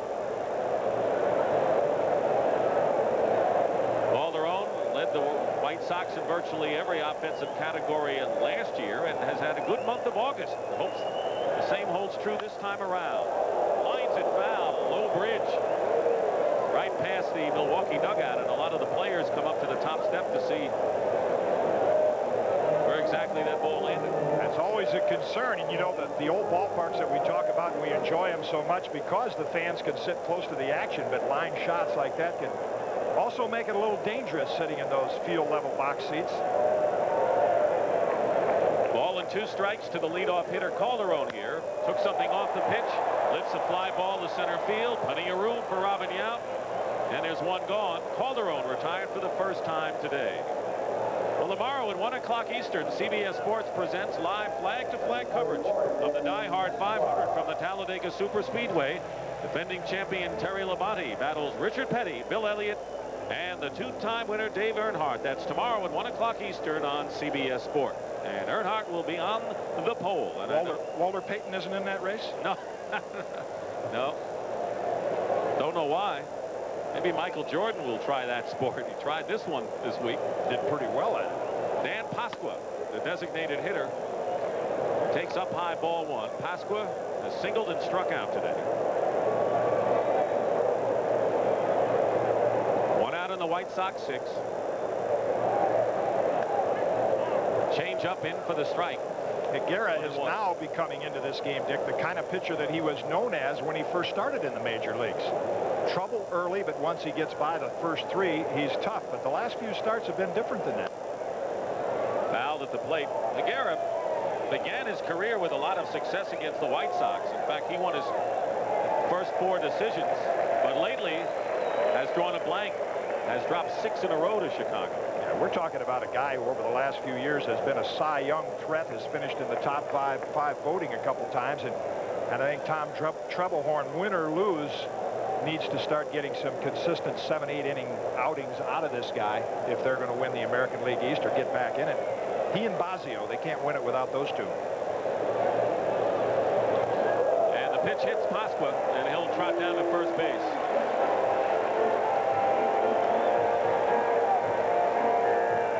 Threw him the breaking ball, then wanted to push him off the plate. You see Surhoff setting up, but the ball comes out a little early and gets Pasqua on the forearm. We've seen a lot of those this year. Jeff Brantley broke Benito Santiago's arm, and he also hit Luis Salazar in last week's ball game in that same spot.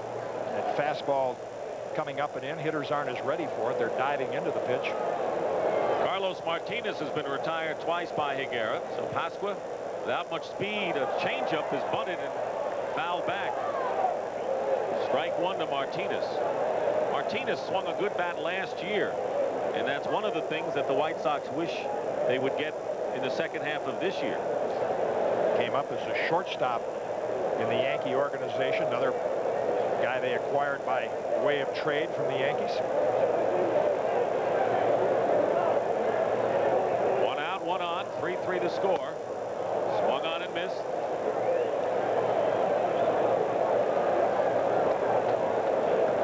Well, Teddy Aguirre, after hitting, the hitter looks over and checks with Greg Brock and also Jim Gantner just to see who's covering first base.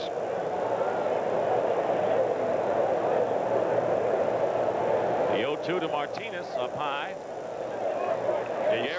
Excuse me, Dick, you see Martinez with that long swing. Guys like this at 6'5" are going to have a lot more trouble with that long swing getting to the ball rather than the Ozzie Guillens.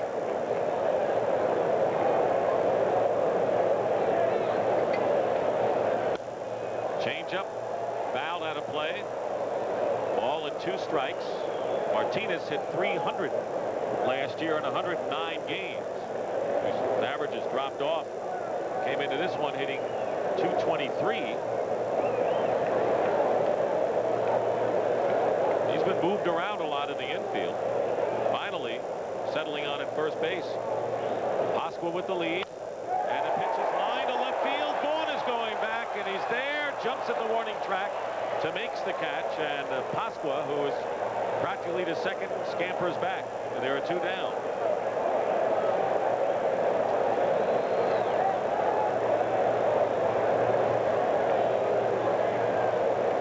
Martinez giving that one a ride, and with 2 away, that'll bring up White Sox catcher Ron Karkovice. Yeah, he's got a bit of a longer swing, but boy, he got the bat head out on that one.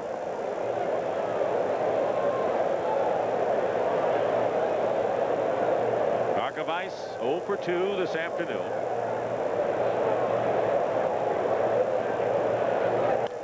Fouls it back. White Sox scored 2 in the first inning. Sammy Sosa hit Higuera's first pitch of the game for a home run into the left field stands. Pasqua singled home Calderon, who had tripled for the second run. Calderon then drove in Sosa with the 3rd Chicago run.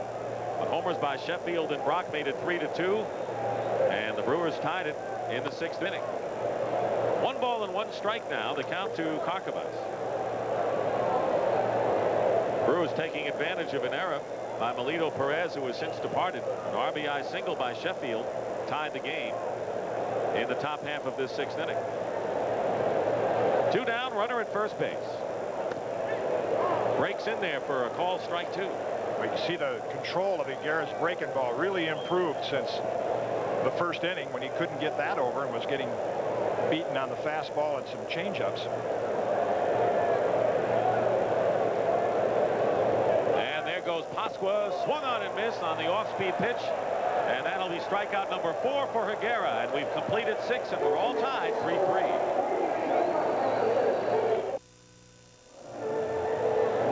3-5-1 for the White Sox, 3-4-0 for the Brewers. And you know, growing up as you did, Jim, in Zeeland, Michigan, huh?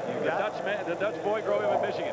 You came here as a youngster, and there's a lot of memories from this park as a youngster. Yeah, when you played. This really is my favorite. I tried out here, broke in here in '59 against the year the White Sox won the pennant against the Go-Go Sox with Fox and Aparicio, an early win, and a lot of fond memories here. B.J. Surhoff takes a strike from Ken Patterson, leading off the 7th inning. It'll be Jim Gander and Bill Spires, bottom 3rd of the Brewers batting order. Now, you always ask players, who was your favorite as a kid? Who was yours? Bobby Shantz. He didn't pitch. Well, he pitched in this ballpark when he would come in with the Philadelphia A's. Greatest fielding pitcher in the history of baseball. About 5'7". Surhoff hits a fly ball to left field. Ivan Calderon coming on in. And there's one away. Well, the similarity between you and Shantz ends with 5'7" and you being 6'5", but not the great fielding pitchers both of you were. Well, I'll tell you, my dad was a great Connie Mack fan, Philadelphia A's fan, and that's where I picked up my interest in baseball and the A's, and then Bobby Shantz became my hero, living now outside of Philadelphia, Pennsylvania. Jim Gantner one out here in the 7th inning. Paid attendance today, 40,268. That's about 4,000 below capacity, and they have drawn exceedingly well this year in Comiskey Park. Fly ball hit to center field. Dave Gallagher coming on over and makes the catch. You've talked so much about what you call the swing run in a game. What is that, and are we approaching that? Yeah, we can throw a lot of numbers at baseball people, but there's only about 3 or 4 that managers pay attention to. 27 outs in a game, and then hitting, you want to score 4 or more. Look at the White Sox. When they score 4 or more, they're 43-13. 3 or fewer, they've actually doubled the Brewers' win total, but they're one of the few teams that wins a fair amount of games even when they score 3 runs or less. But here we have a 3-3 tie, and with these bullpens, the key run today, as it is often, is that 4th run. Bill Spires, 0 for 2, bounced into a double play and popped up, trying to bunt his way on, and a one-hopper back to Patterson. And Patterson has retired 6 batters since coming in for Melito Perez. We go to the bottom of the 7th, all time. Tommy Lasorda's Dodgers are at Candlestick against the Giants, or the amazing Mets take aim at their NL East rivals, the Cardinals, next Saturday.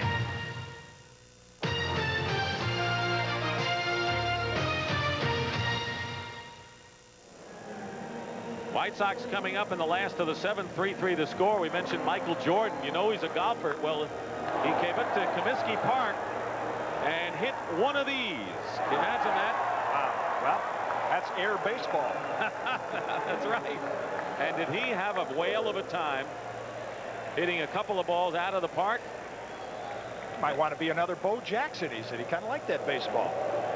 I'm sure if he put his mind to it, Mr. Kaat, he could do it. Well, he's become a pretty good golfer, so a guy with that kind of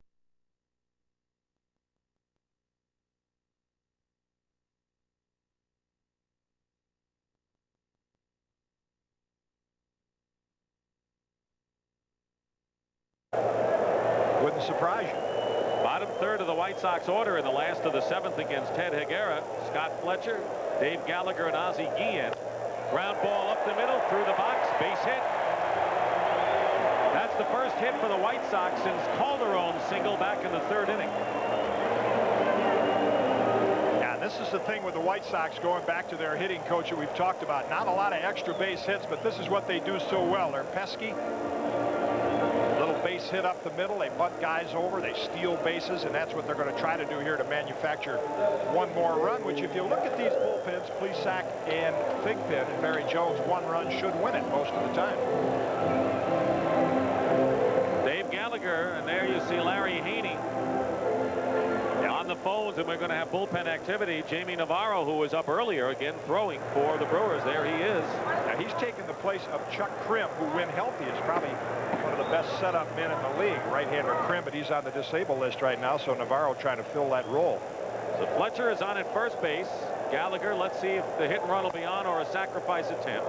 Looking to bunt, and Sheffield and Brock charging from the corners, taken for ball 1. On deck is Ozzie Guillen, and again, the worth of having a player like Ozzie Guillen batting in the number 9's position. And a guy like Gallagher, who's not a home run hitter. You got these guys at the bottom of the order that can bunt, hit, and run. Jeff Torborg has a couple of options. Barry Jones is up and throwing for the White Sox in their bullpen. Nobody out, runner at first. Here's the bunt attempt. It's a good one. And only one play for Higuera, over to Jim Gantner covering for the force. Sacrifice is successful, and Fletcher now is in scoring position at second base. Remember a couple weeks ago we mentioned in Fenway Park how important it is to get a lead off second base with that short left field. And Scotty Fletcher right now just turned around and looked at all of the Brewer outfielders, because with Ozzie Guillen in the batter's box, they should be playing quite a bit shallower than they would with a power hitter, and that means that Fletcher's got to get a little better lead if he wants to score from second base. Guillen has been retired twice. Outfield basically playing Ozzie straight away and not deep. Higuera's first pitch, trying to slap and go the other way with it, fouls it out of play. Strike 1 to Guillen. For Higuera, his last victory was July the 5th. When he went 7 innings to beat the Oakland A's. He has not gone beyond 5 innings since. And here he is working in the 7th inning in a tie 3-3 game. deck, Sammy Sosa in the top of the White Sox order. Good eye. Pitch taken for a ball, 1-1. Lieutenant Garrett, Chris Bosio are the number 1 and 2 guys in this Brewers staff. They have won but 2 of their last 21 starts between them, and those are the 2 guys, if they get back in it, have got to improve. And Molitor getting back too. Tom Trebelhorn says we need that and much better defense. Here's the 1-1. Slap back to the mound. Higuera will hold Fletcher at second, and Guillen is retired at first for the second out.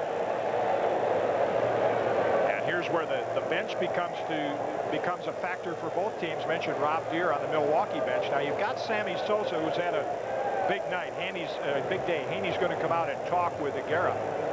If they should choose to walk Sosa to get to Ventura, mentioned Carlton Fisk and Ron Kittle, that Jeff Torborg could go to. With Larry Haney and Andy Etchebarren, a couple of old Baltimore Oriole catchers on the coaching staff of the Brewers. And Tom Trebelhorn, of course, with another great former Baltimore Oriole, Don Baylor. He mentioned the influence that he and Dave Parker have had on young players like Gary Sheffield. And you ask Baylor, well, who influenced you? Frank Robinson, Dave Parker, Willie Stargell. They all had that kind of role model early in their career that had an influence on them.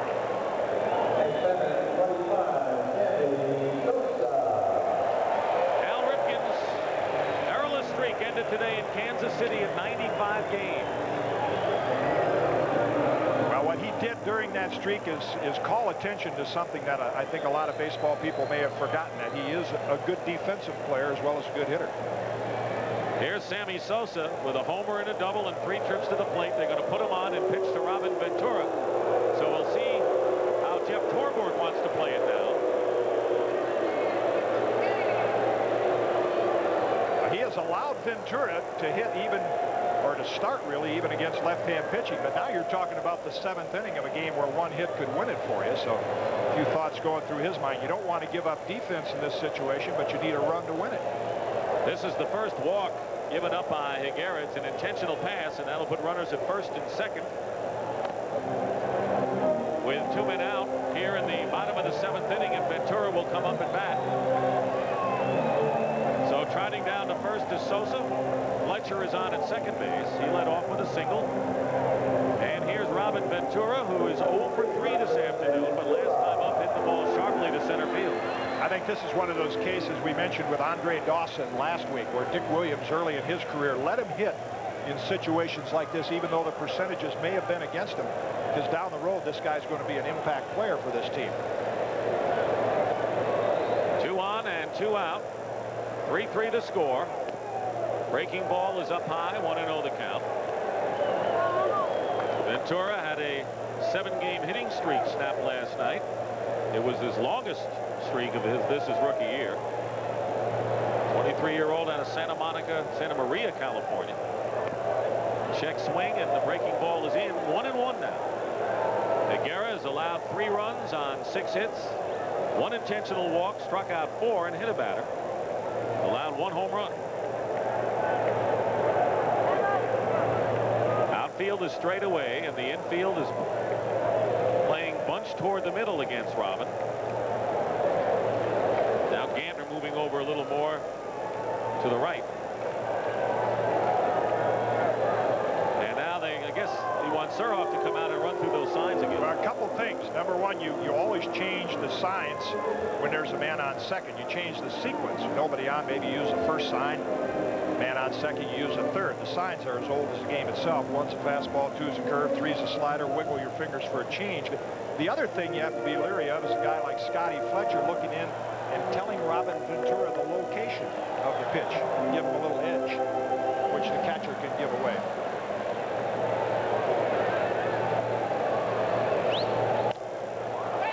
And a pop-up foul territory. Surhoff has a play, and Higuera pitches out of it. And after 7 completed, Comiskey Park, 3-3 our score.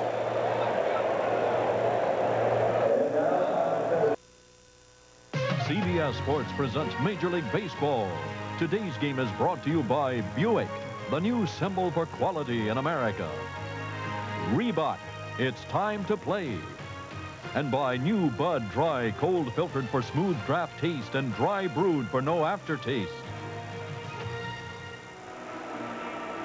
Comiskey Park on a muggy Saturday afternoon in July. Tied 3-3. The White Sox had a 3-0 lead, but single runs in the 4th, 5th, and 6th tied it up from Milwaukee. And now we'll have a pinch hitter for Darryl Hamilton, who's the leadoff hitter. It'll be Mike Felder, only 5'8", switch hitter, who will be batting from the right side. He's hitting .213 as a right-handed batter. 1 homer, 12 runs batted in. Facing Ken Patterson, and the first pitch is low ball 1.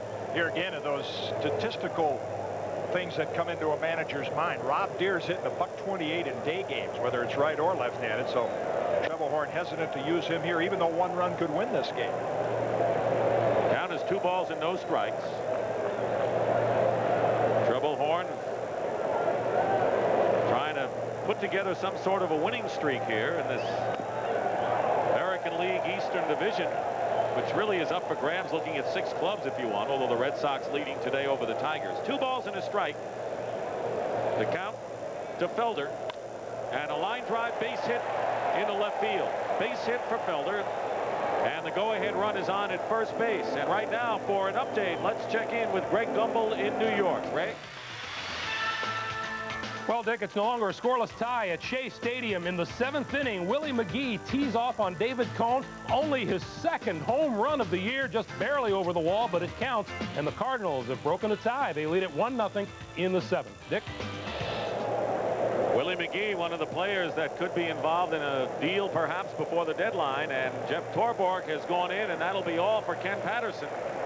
Don Paul, who's been warming up, will come into the bullpen, the 3rd White Sox pitcher, when we come back.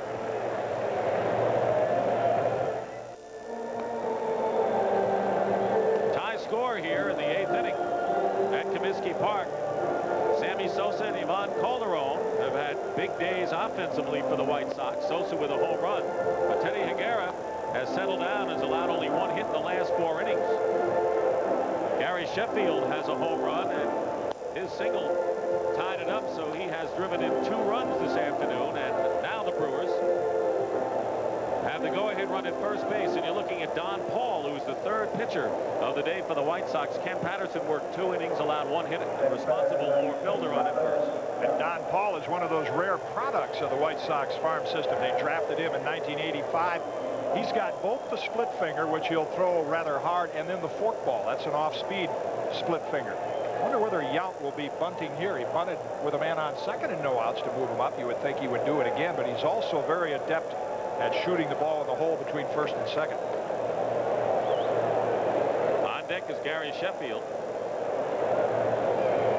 Squares around a bunt, takes up high. Ball 1. Don Paul picked up his first save of the season this past week, going 4 innings. That's the longest he has worked, and you won't see the middle inning guys go that long when you have the likes of a Thigpen and even a Radinsky. Radinsky warming up for Chicago. Mike Felder with a pinch hit single, his first time he has hit safely. There's a bunt, fair ball down the first base line. They're going to let it roll, and it goes foul. Smart move by Carlos Martinez. A smart move in 1990, but you remember we mentioned the Go-Go Sox in 1959. They've had one of the great groundskeepers here for years. The Bossard brothers. Roger, the son of Gene, is now the groundskeeper. But when Aparicio and Fox and Minoso were here, the baselines were beveled in, and the ball would stay fair. And these guys would bunt the ball down the line, and it would never go foul. Duffy Dyer as Yount steps out of the box for the sign. The count 1 ball and 1 strike. 3rd baseman Robin Ventura is even with the bag at 3rd. Throw to 1st. Getting back safely is Felder. Felder has 10 stolen bases in 16 attempts this year. 3-3 to score, top of the 8th inning, and Don Paul concerned about Felder over there.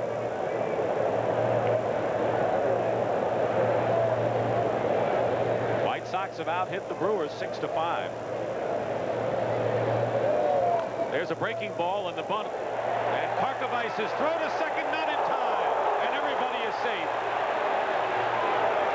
Cousins was right there.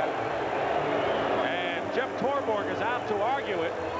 It'll be a sacrifice and a fielder's choice, and everybody is safe. Felder is in at second, and Yount is on at first. Well, Torborg didn't agree, but the guy who had the best look at it was Darryl Cousins. Yount bunts a very difficult forkball. Karkovice, and watch it right there, and tiny Mike Felder gets that hand in ahead of time. Cousins made the right call, and he didn't get the benefit of the replay. I don't even think it's that close. Karkovice, who could catch and throw as well as any catcher in the American League. And Yount, once again, you come here looking for Robin Yount to add to his hit total and knock in runs, but it's a couple of sacrifice bunts that he's made today that have helped the Brewer team tie it and also have a chance to take the lead. In the 6th inning, he sacrificed, and Perez committed an error. Sheffield then singled home the tying run, and now Gary Sheffield, with 2 of the 3 runs batted in today, including a home run, is in the position again. Brewers with runners at second and first. Felder at second, Yount on at first. And now you got another one of those bunt situations with Sheffield. Did you think he might let him hit? They're charging from the corners. The first pitch, it's bunted hard back to the mound, but the only play for Paul is to first, and the runners will advance.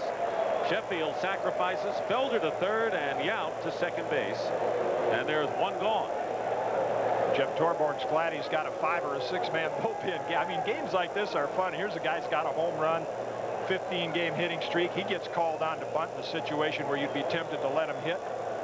You haven't even used Radinsky, Barry Jones, or Thigpen yet if you're Jeff Torborg. Now one of those situations, going to walk Parker, pitch to the right-hander. Well, Parker's due. He's 0 for 3 in this game, and they're going to walk him to load the bases. Now, if you want to look at left-handed hitters, Dale Swain, a switch hitter, is available, but he is the only one, I believe. He'd be the only one, and I think that might be why would keep Jeff Torborg from bringing Radinsky in. He'd rather have the right-handers facing Quan and not get Deere off that bench, even though his average is low. He's got that home run power. So the bases are loaded for Greg Vaughn with 1 out. So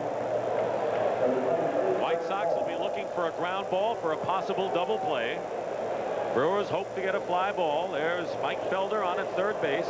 Robin Yount at second, and Dave Parker, who's just walked intentionally at first, 1 away. And Greg Vaughn, who walked his first time up, bounced out and struck out.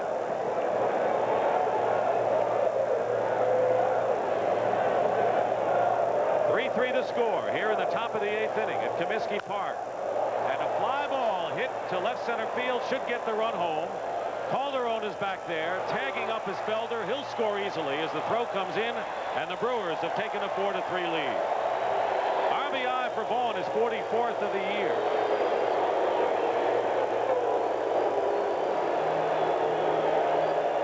That run will be charged to Ken Patterson.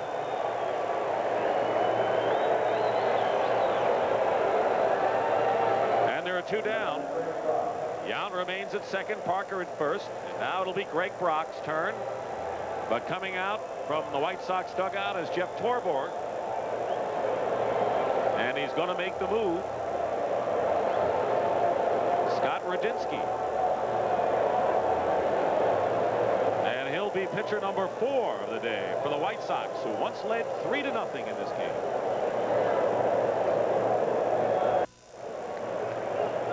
At the conclusion of today's game, Jim Kaat and I will select the Chevrolet Most Valuable Player of the game, mostly Jim.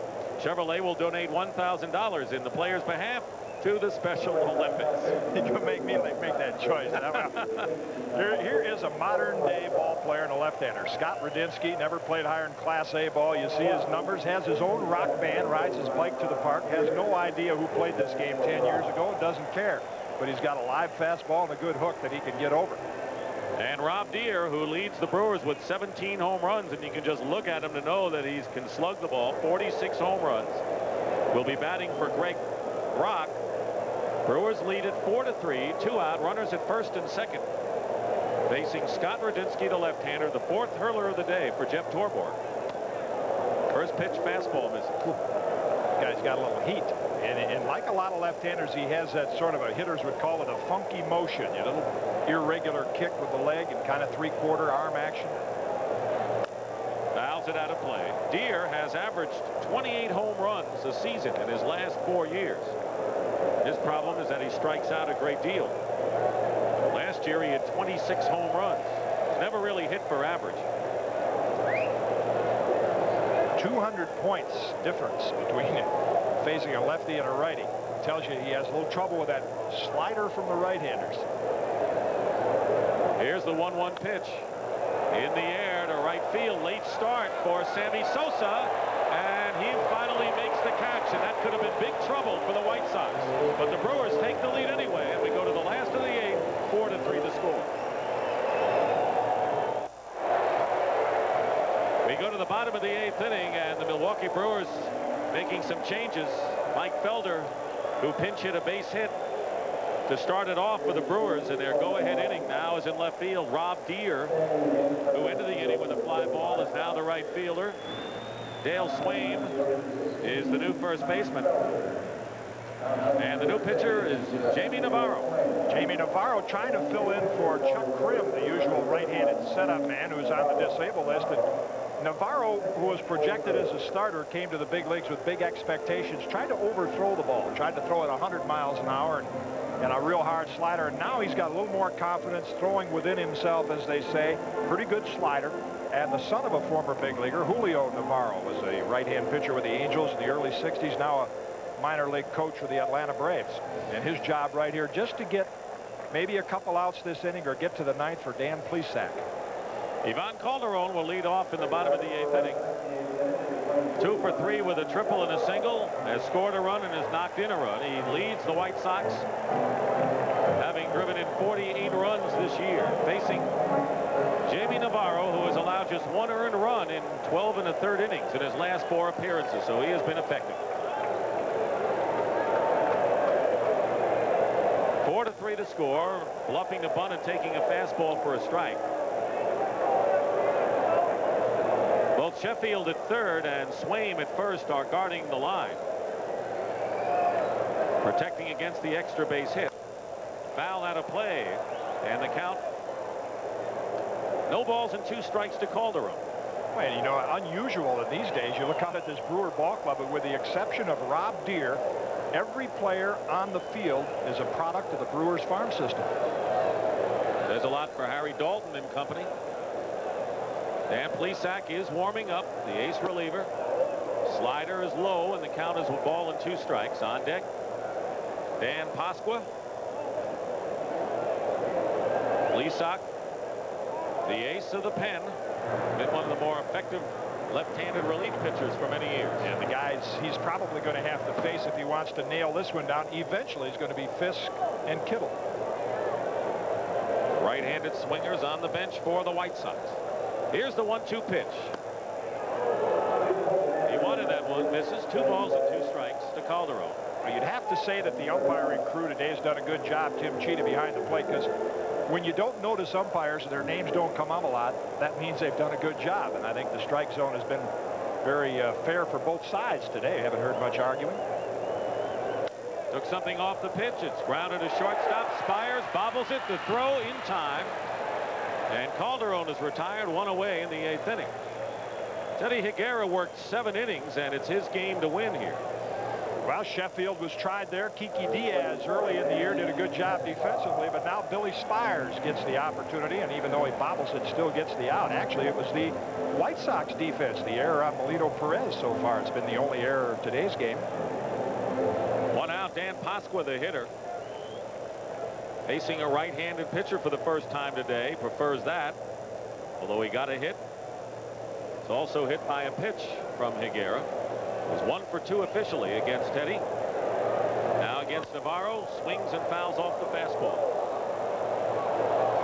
Milwaukee Brewers are in 6th place right now, but a very tight division in the Eastern Division of the American League.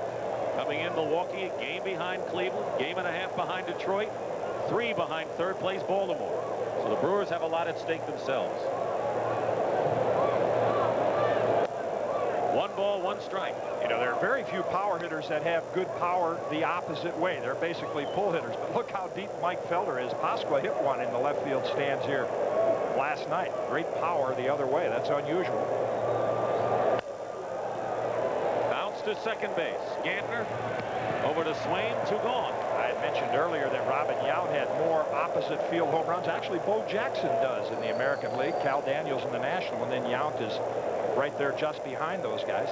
Carlos Martinez is going back to the bench, and we're going to have a pinch hitter. Well, he led off last night's game, and if Dave Gallagher wasn't in the lineup, why, he'd be starting Lance Johnson. Shows you once again the versatility of this White Sox ball club. They've got Johnson, Kittle, and Fisk, 3 guys who were instrumental in last night's game, aren't even playing today and are still available. Johnson is hitting .278 with 1 homer and 36 runs batted in. He has 18 stolen bases, so he's a threat to go if he gets on. Arcavice is on deck, but no one is in the on-deck position right now. Carlton Fisk, of course, is available.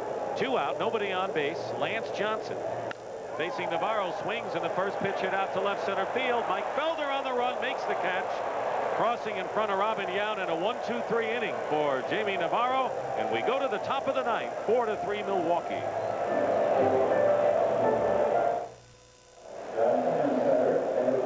Well, Lance Johnson, who went up to pinch hit for Carlos Martinez, now will move to center field, replacing Dave Gallagher. Steve Lyons is the new first baseman.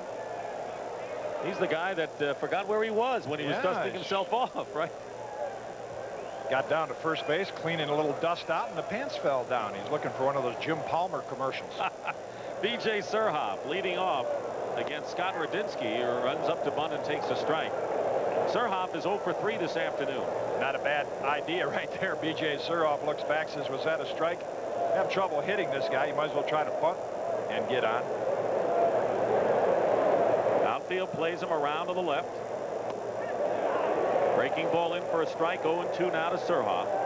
Looking ahead to the White Sox 9th inning, they'll have Ron Karkovice, Scott Fletcher, and Steve Lyons, the scheduled hitters, 6, 7, and 8 spots.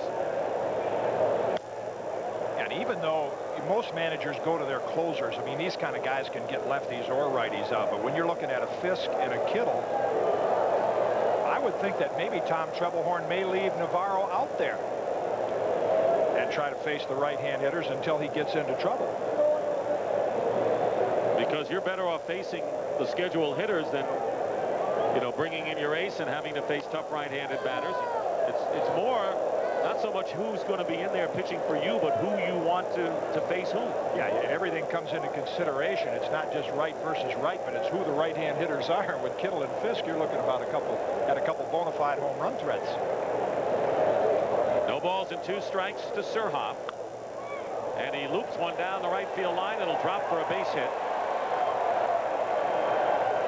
That'll be hit number 6 for Milwaukee, leading off the 9th. Right now, let's check in with Greg Gumbel in New York for an update. Well, Dick, they've broken the scoreless tie at Toronto. John Russell of the Texas Rangers, a 2-base hit down the left field line to get Julio Franco home. Newly acquired John Candelaria then surrendered an RBI single to Harold Baines, and the Rangers lead it 2-0 in the bottom of the 8th. Dick?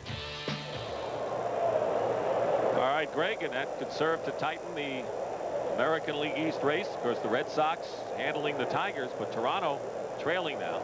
Here's Jim Gantner looking to bunt, and they're charging from the corners. Takes ball 1. Gantner 0 for 2 with a walk. Brewers right now with none out and a runner on, looking for an insurance run. And a good little spot to have Jim Gantner up there, because he's a guy who's not going to bail out on Radinsky no matter how hard he throws. He can bunt. He can slap it past the third baseman. Squares around, bunts it in the air, and it'll be the pitcher Radinsky. And, of course, he can also bunt it in the air. Well, the intentions were good. Of course, Jeff Torborg leaving Radinsky out there because mostly left-handed threats here for the Brewers down at the bottom of the lineup. You know, Radinsky and the Yankees reliever Alan Mills are the first 2 pitchers to jump from A ball to the major league since Doc Gooden did it for the Mets in 1984. I think you're going to see more of the Double-A jumps. Maybe not A, that's highly unusual, but Double-A, you got guys sort of in fresh atmospheres. Triple-A can often be a a kind of an atmosphere where you have a lot of veteran players that maybe aren't happy with what happened to them on the big league level, and so that the attitude's a little fresher of a young player coming out of AA than AAA. Surhoff, the runner at first base. He's got 13 stolen bases. He's a threat to run. Good speed for a catcher as Spires takes ball one. In at third is Ventura. Huffy Dyer giving the sign to Spires. Played football 1 year, did Spires, at Clemson in the Atlantic Coast Conference. There's another factor right now that we haven't talked about is the bleacher fans out in center field. I think about Spires against Radinsky. On day games, it's so difficult to pick up the ball here. It has for years with that kind of background. Fastball in there for a strike. The bleacher fan. Yeah, right below the scoreboard, and either on the right field or left field side. I remember Harmon Killebrew used to talk about Gary Peters, about 6'4", coming out of that area. Very difficult to pick up the ball out of that background. Some with white shirts, some with no shirts. So that was your big advantage here. Yeah, you got it. Okay. 1-1. Took something off the pitch. Foul back by Spires. A ball and 2 strikes. Remember, it was Peters and Pizarro in the, well, about 64 when the White Sox threatened. The Yankees ended up winning the pennant in the World Series. And then along came Tommy John and Johnny Bizart, Hoyt Wilhelm. But Peters and Pizarro, a couple of left-handers that did very well in this ballpark.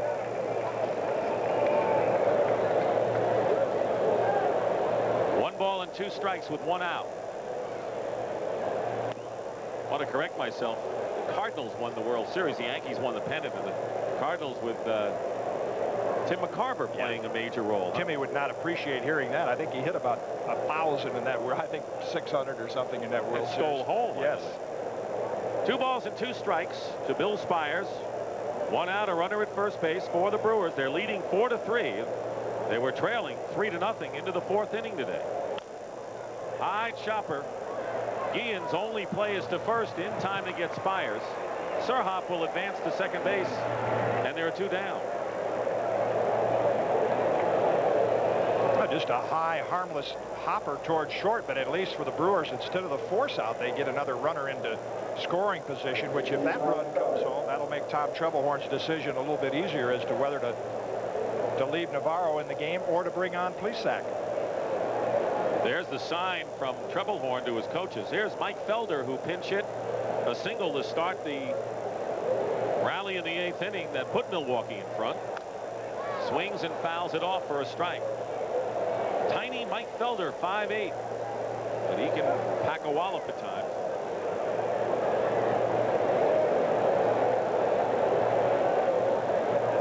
Greg Vaughn, who drove in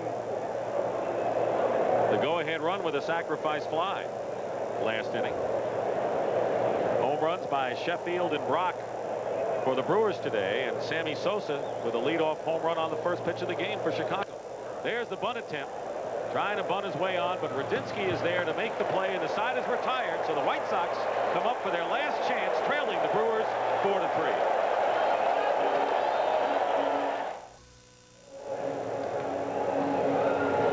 And the White Sox coming up in the last of the 9th inning, and Dan Plesac, the all-time Brewers save leader, and he's got 16 this year, is coming in. Navarro worked an inning effectively, and Plesac, the 28-year-old left-hander, native of Gary, Indiana, is coming in to pick up a save, and for Teddy Higuera, who is the pitcher of record.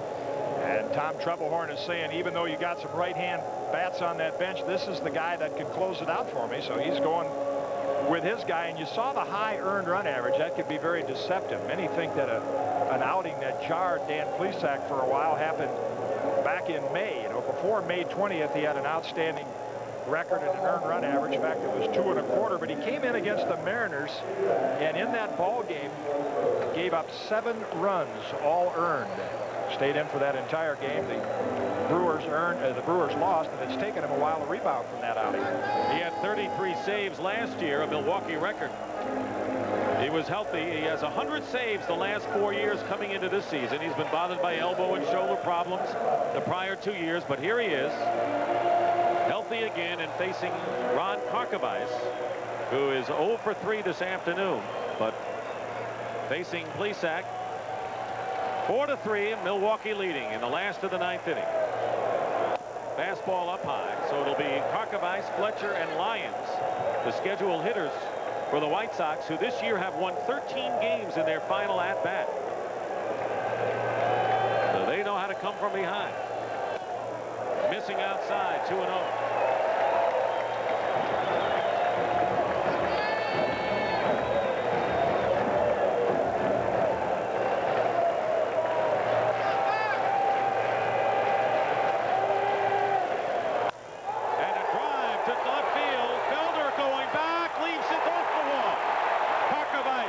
Will get 2 out of it and will hold up there with a double.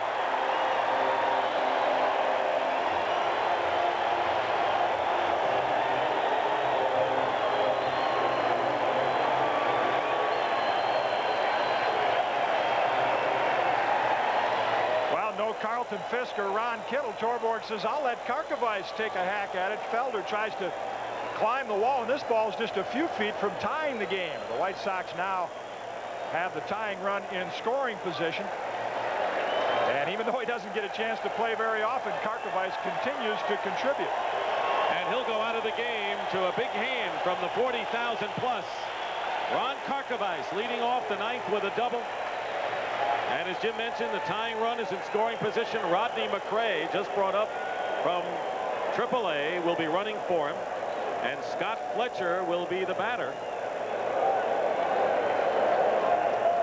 Steve Lyons scheduled to hit, but Carlton Fisk has grabbed the bat, and he is in the dugout. No one right now is in the on-deck circle for Chicago. Now you're at home, and you're Jeff Torborg, and you got Barry Jones and Bobby Thigpen in the bullpen, so you can play to tie the game. You wouldn't do that on the road, but you can look for Scotty Fletcher here to try to drop a bunt down third toward Sheffield, or otherwise chop it toward the first baseline. Plesac, and there's a bunt, and it's foul.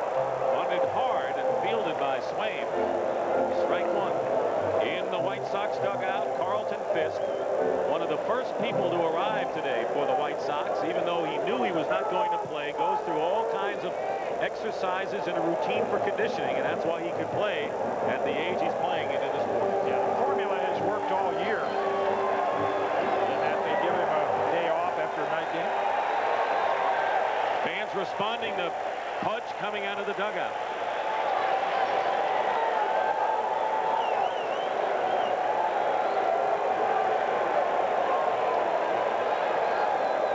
Strike 1 pitch. Stepping off the rubber is Plesac. McRae, who's got good speed, is on at second base. Buick open. 3rd round coverage coming up next here on CBS. 4-3 Milwaukee. Bottom of the 9th inning. And the pitch nearly got away. Surhoff with a good stop on a tough pitch to handle. And it's 1-1.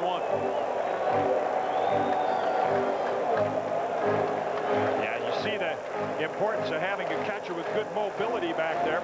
The slider down and in, and Surhoff picks that ball. That keeps McRae from getting to third base. He would have got there without the need of a sacrifice.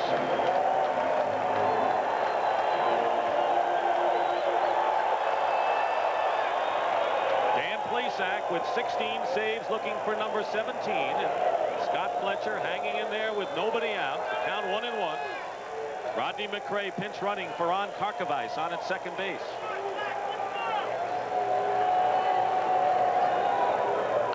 And a bunt, and a good one. He may beat it out, and he will. Everybody's safe. Going to third is McRae.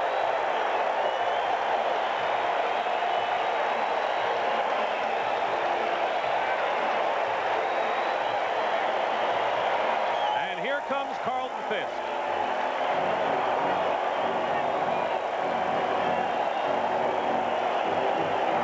Well, this is major for the Brewers and the White Sox. It's once again not an error. It's a play that they don't make. And now instead of walking Fisk to set up a double play, they've got to pitch to him with first and third, nobody out.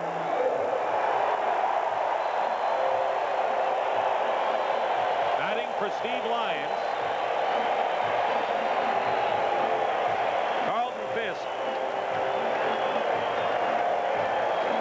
Hitting .276, 9 homers and 33 runs batted in. And Tom Trebelhorn now relying on his ace reliever against the 42-year-old Carlton Fisk, who has continued a simply marvelous career as a catcher beyond what many people thought he would move along. Yeah, and his approach right here, he knows that great slider that Plesac's got. He's going to try to get a hitting count. Either that or guess fastball on the first pitch, but get Plesac in a count where he has to throw a fastball. He can get a pitch he can drive. Hit a home run last night. Nobody out. Tying run at third. Winning run is at first. Ball 1 to Fisk. There's Rodney McRae, the pinch runner. Scott Fletcher at first.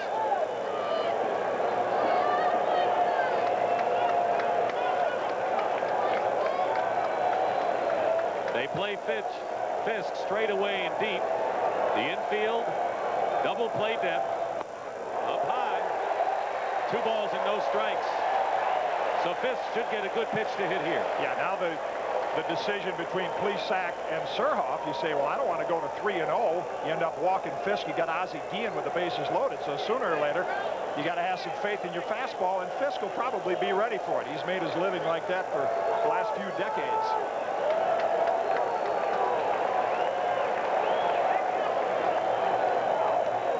He gave him the breaking ball. Misses inside, and it's 3-0.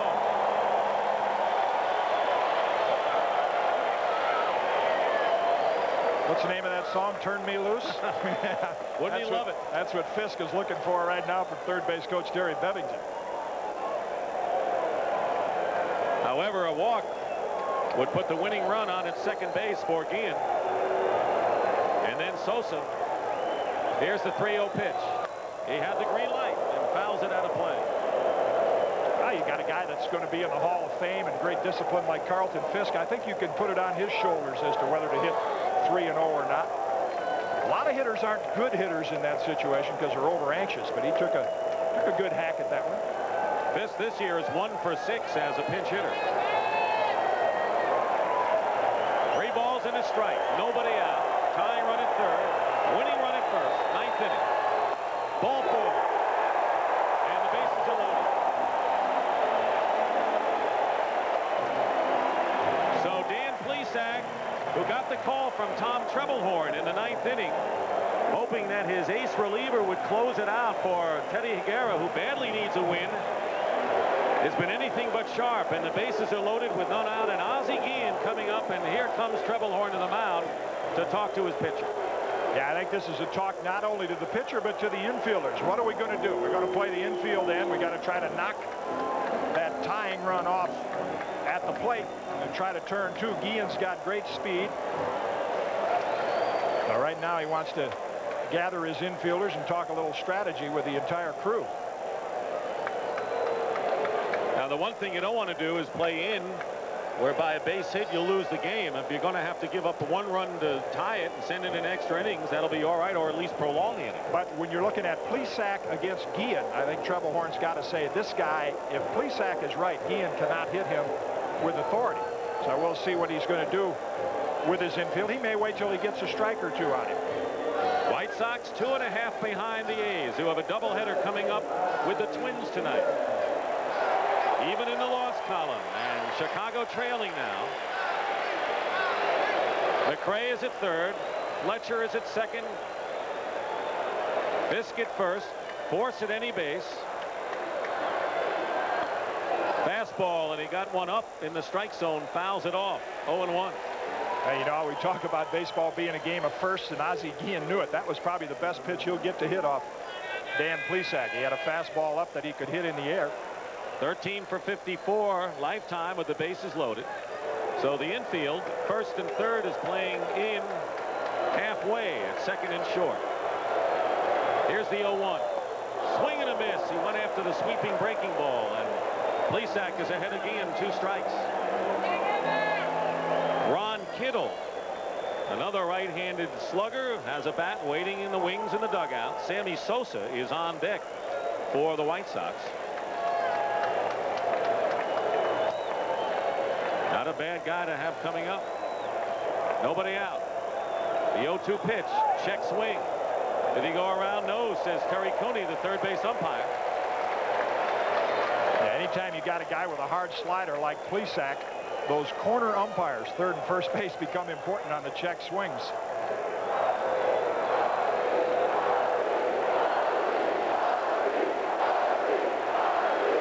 One and two.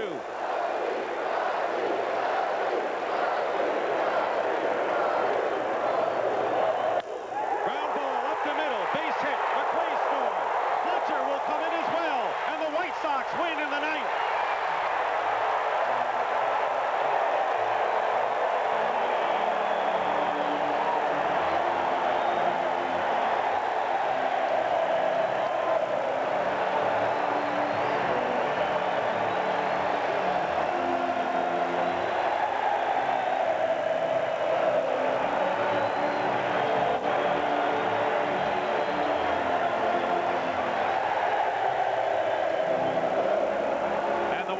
Have won their 14th game in their last at-bat here in 1990. Well, I don't need many words to add to that picture, but Guillen got a high slider and took it up the middle, and that's it. McRae and Fletcher score, and the White Sox have won. And now the A's will play the doubleheader in Minnesota tonight, knowing that Chicago came from behind to win the game and can creep even closer to the American League West lead. And the Chevrolet player of the game is the hero, Ozzie Guillen, as he has been all year long of the White Sox, and Chevrolet will donate $1,000 in his behalf to the Special Olympics. Radinsky is the winner, is 6-0. Plesac loses it as Chicago wins it 5-4. 5 runs, 9 hits, 1 error, 4 runs, 6 hits, no errors. Sosa, Sheffield, and Brock hit homers. It's our story. CBS Sports presents Major League Baseball. Today's game has been brought to you by Mr. Goodwrench, the GM service expert at your participating GM dealers. Head and Shoulders, because you never get a second chance to make a first impression. And by First Brands Corporation, maker of STP oil treatment and son of a gun protectant. So for Greg Gumbel and Jim Kaat, I'm Dick Stockton saying so long from Comiskey Park, where the final score is the White Sox 5 and the Brewers 4. You've been watching Major League Baseball on CBS Sports, the home of the League Championship Series.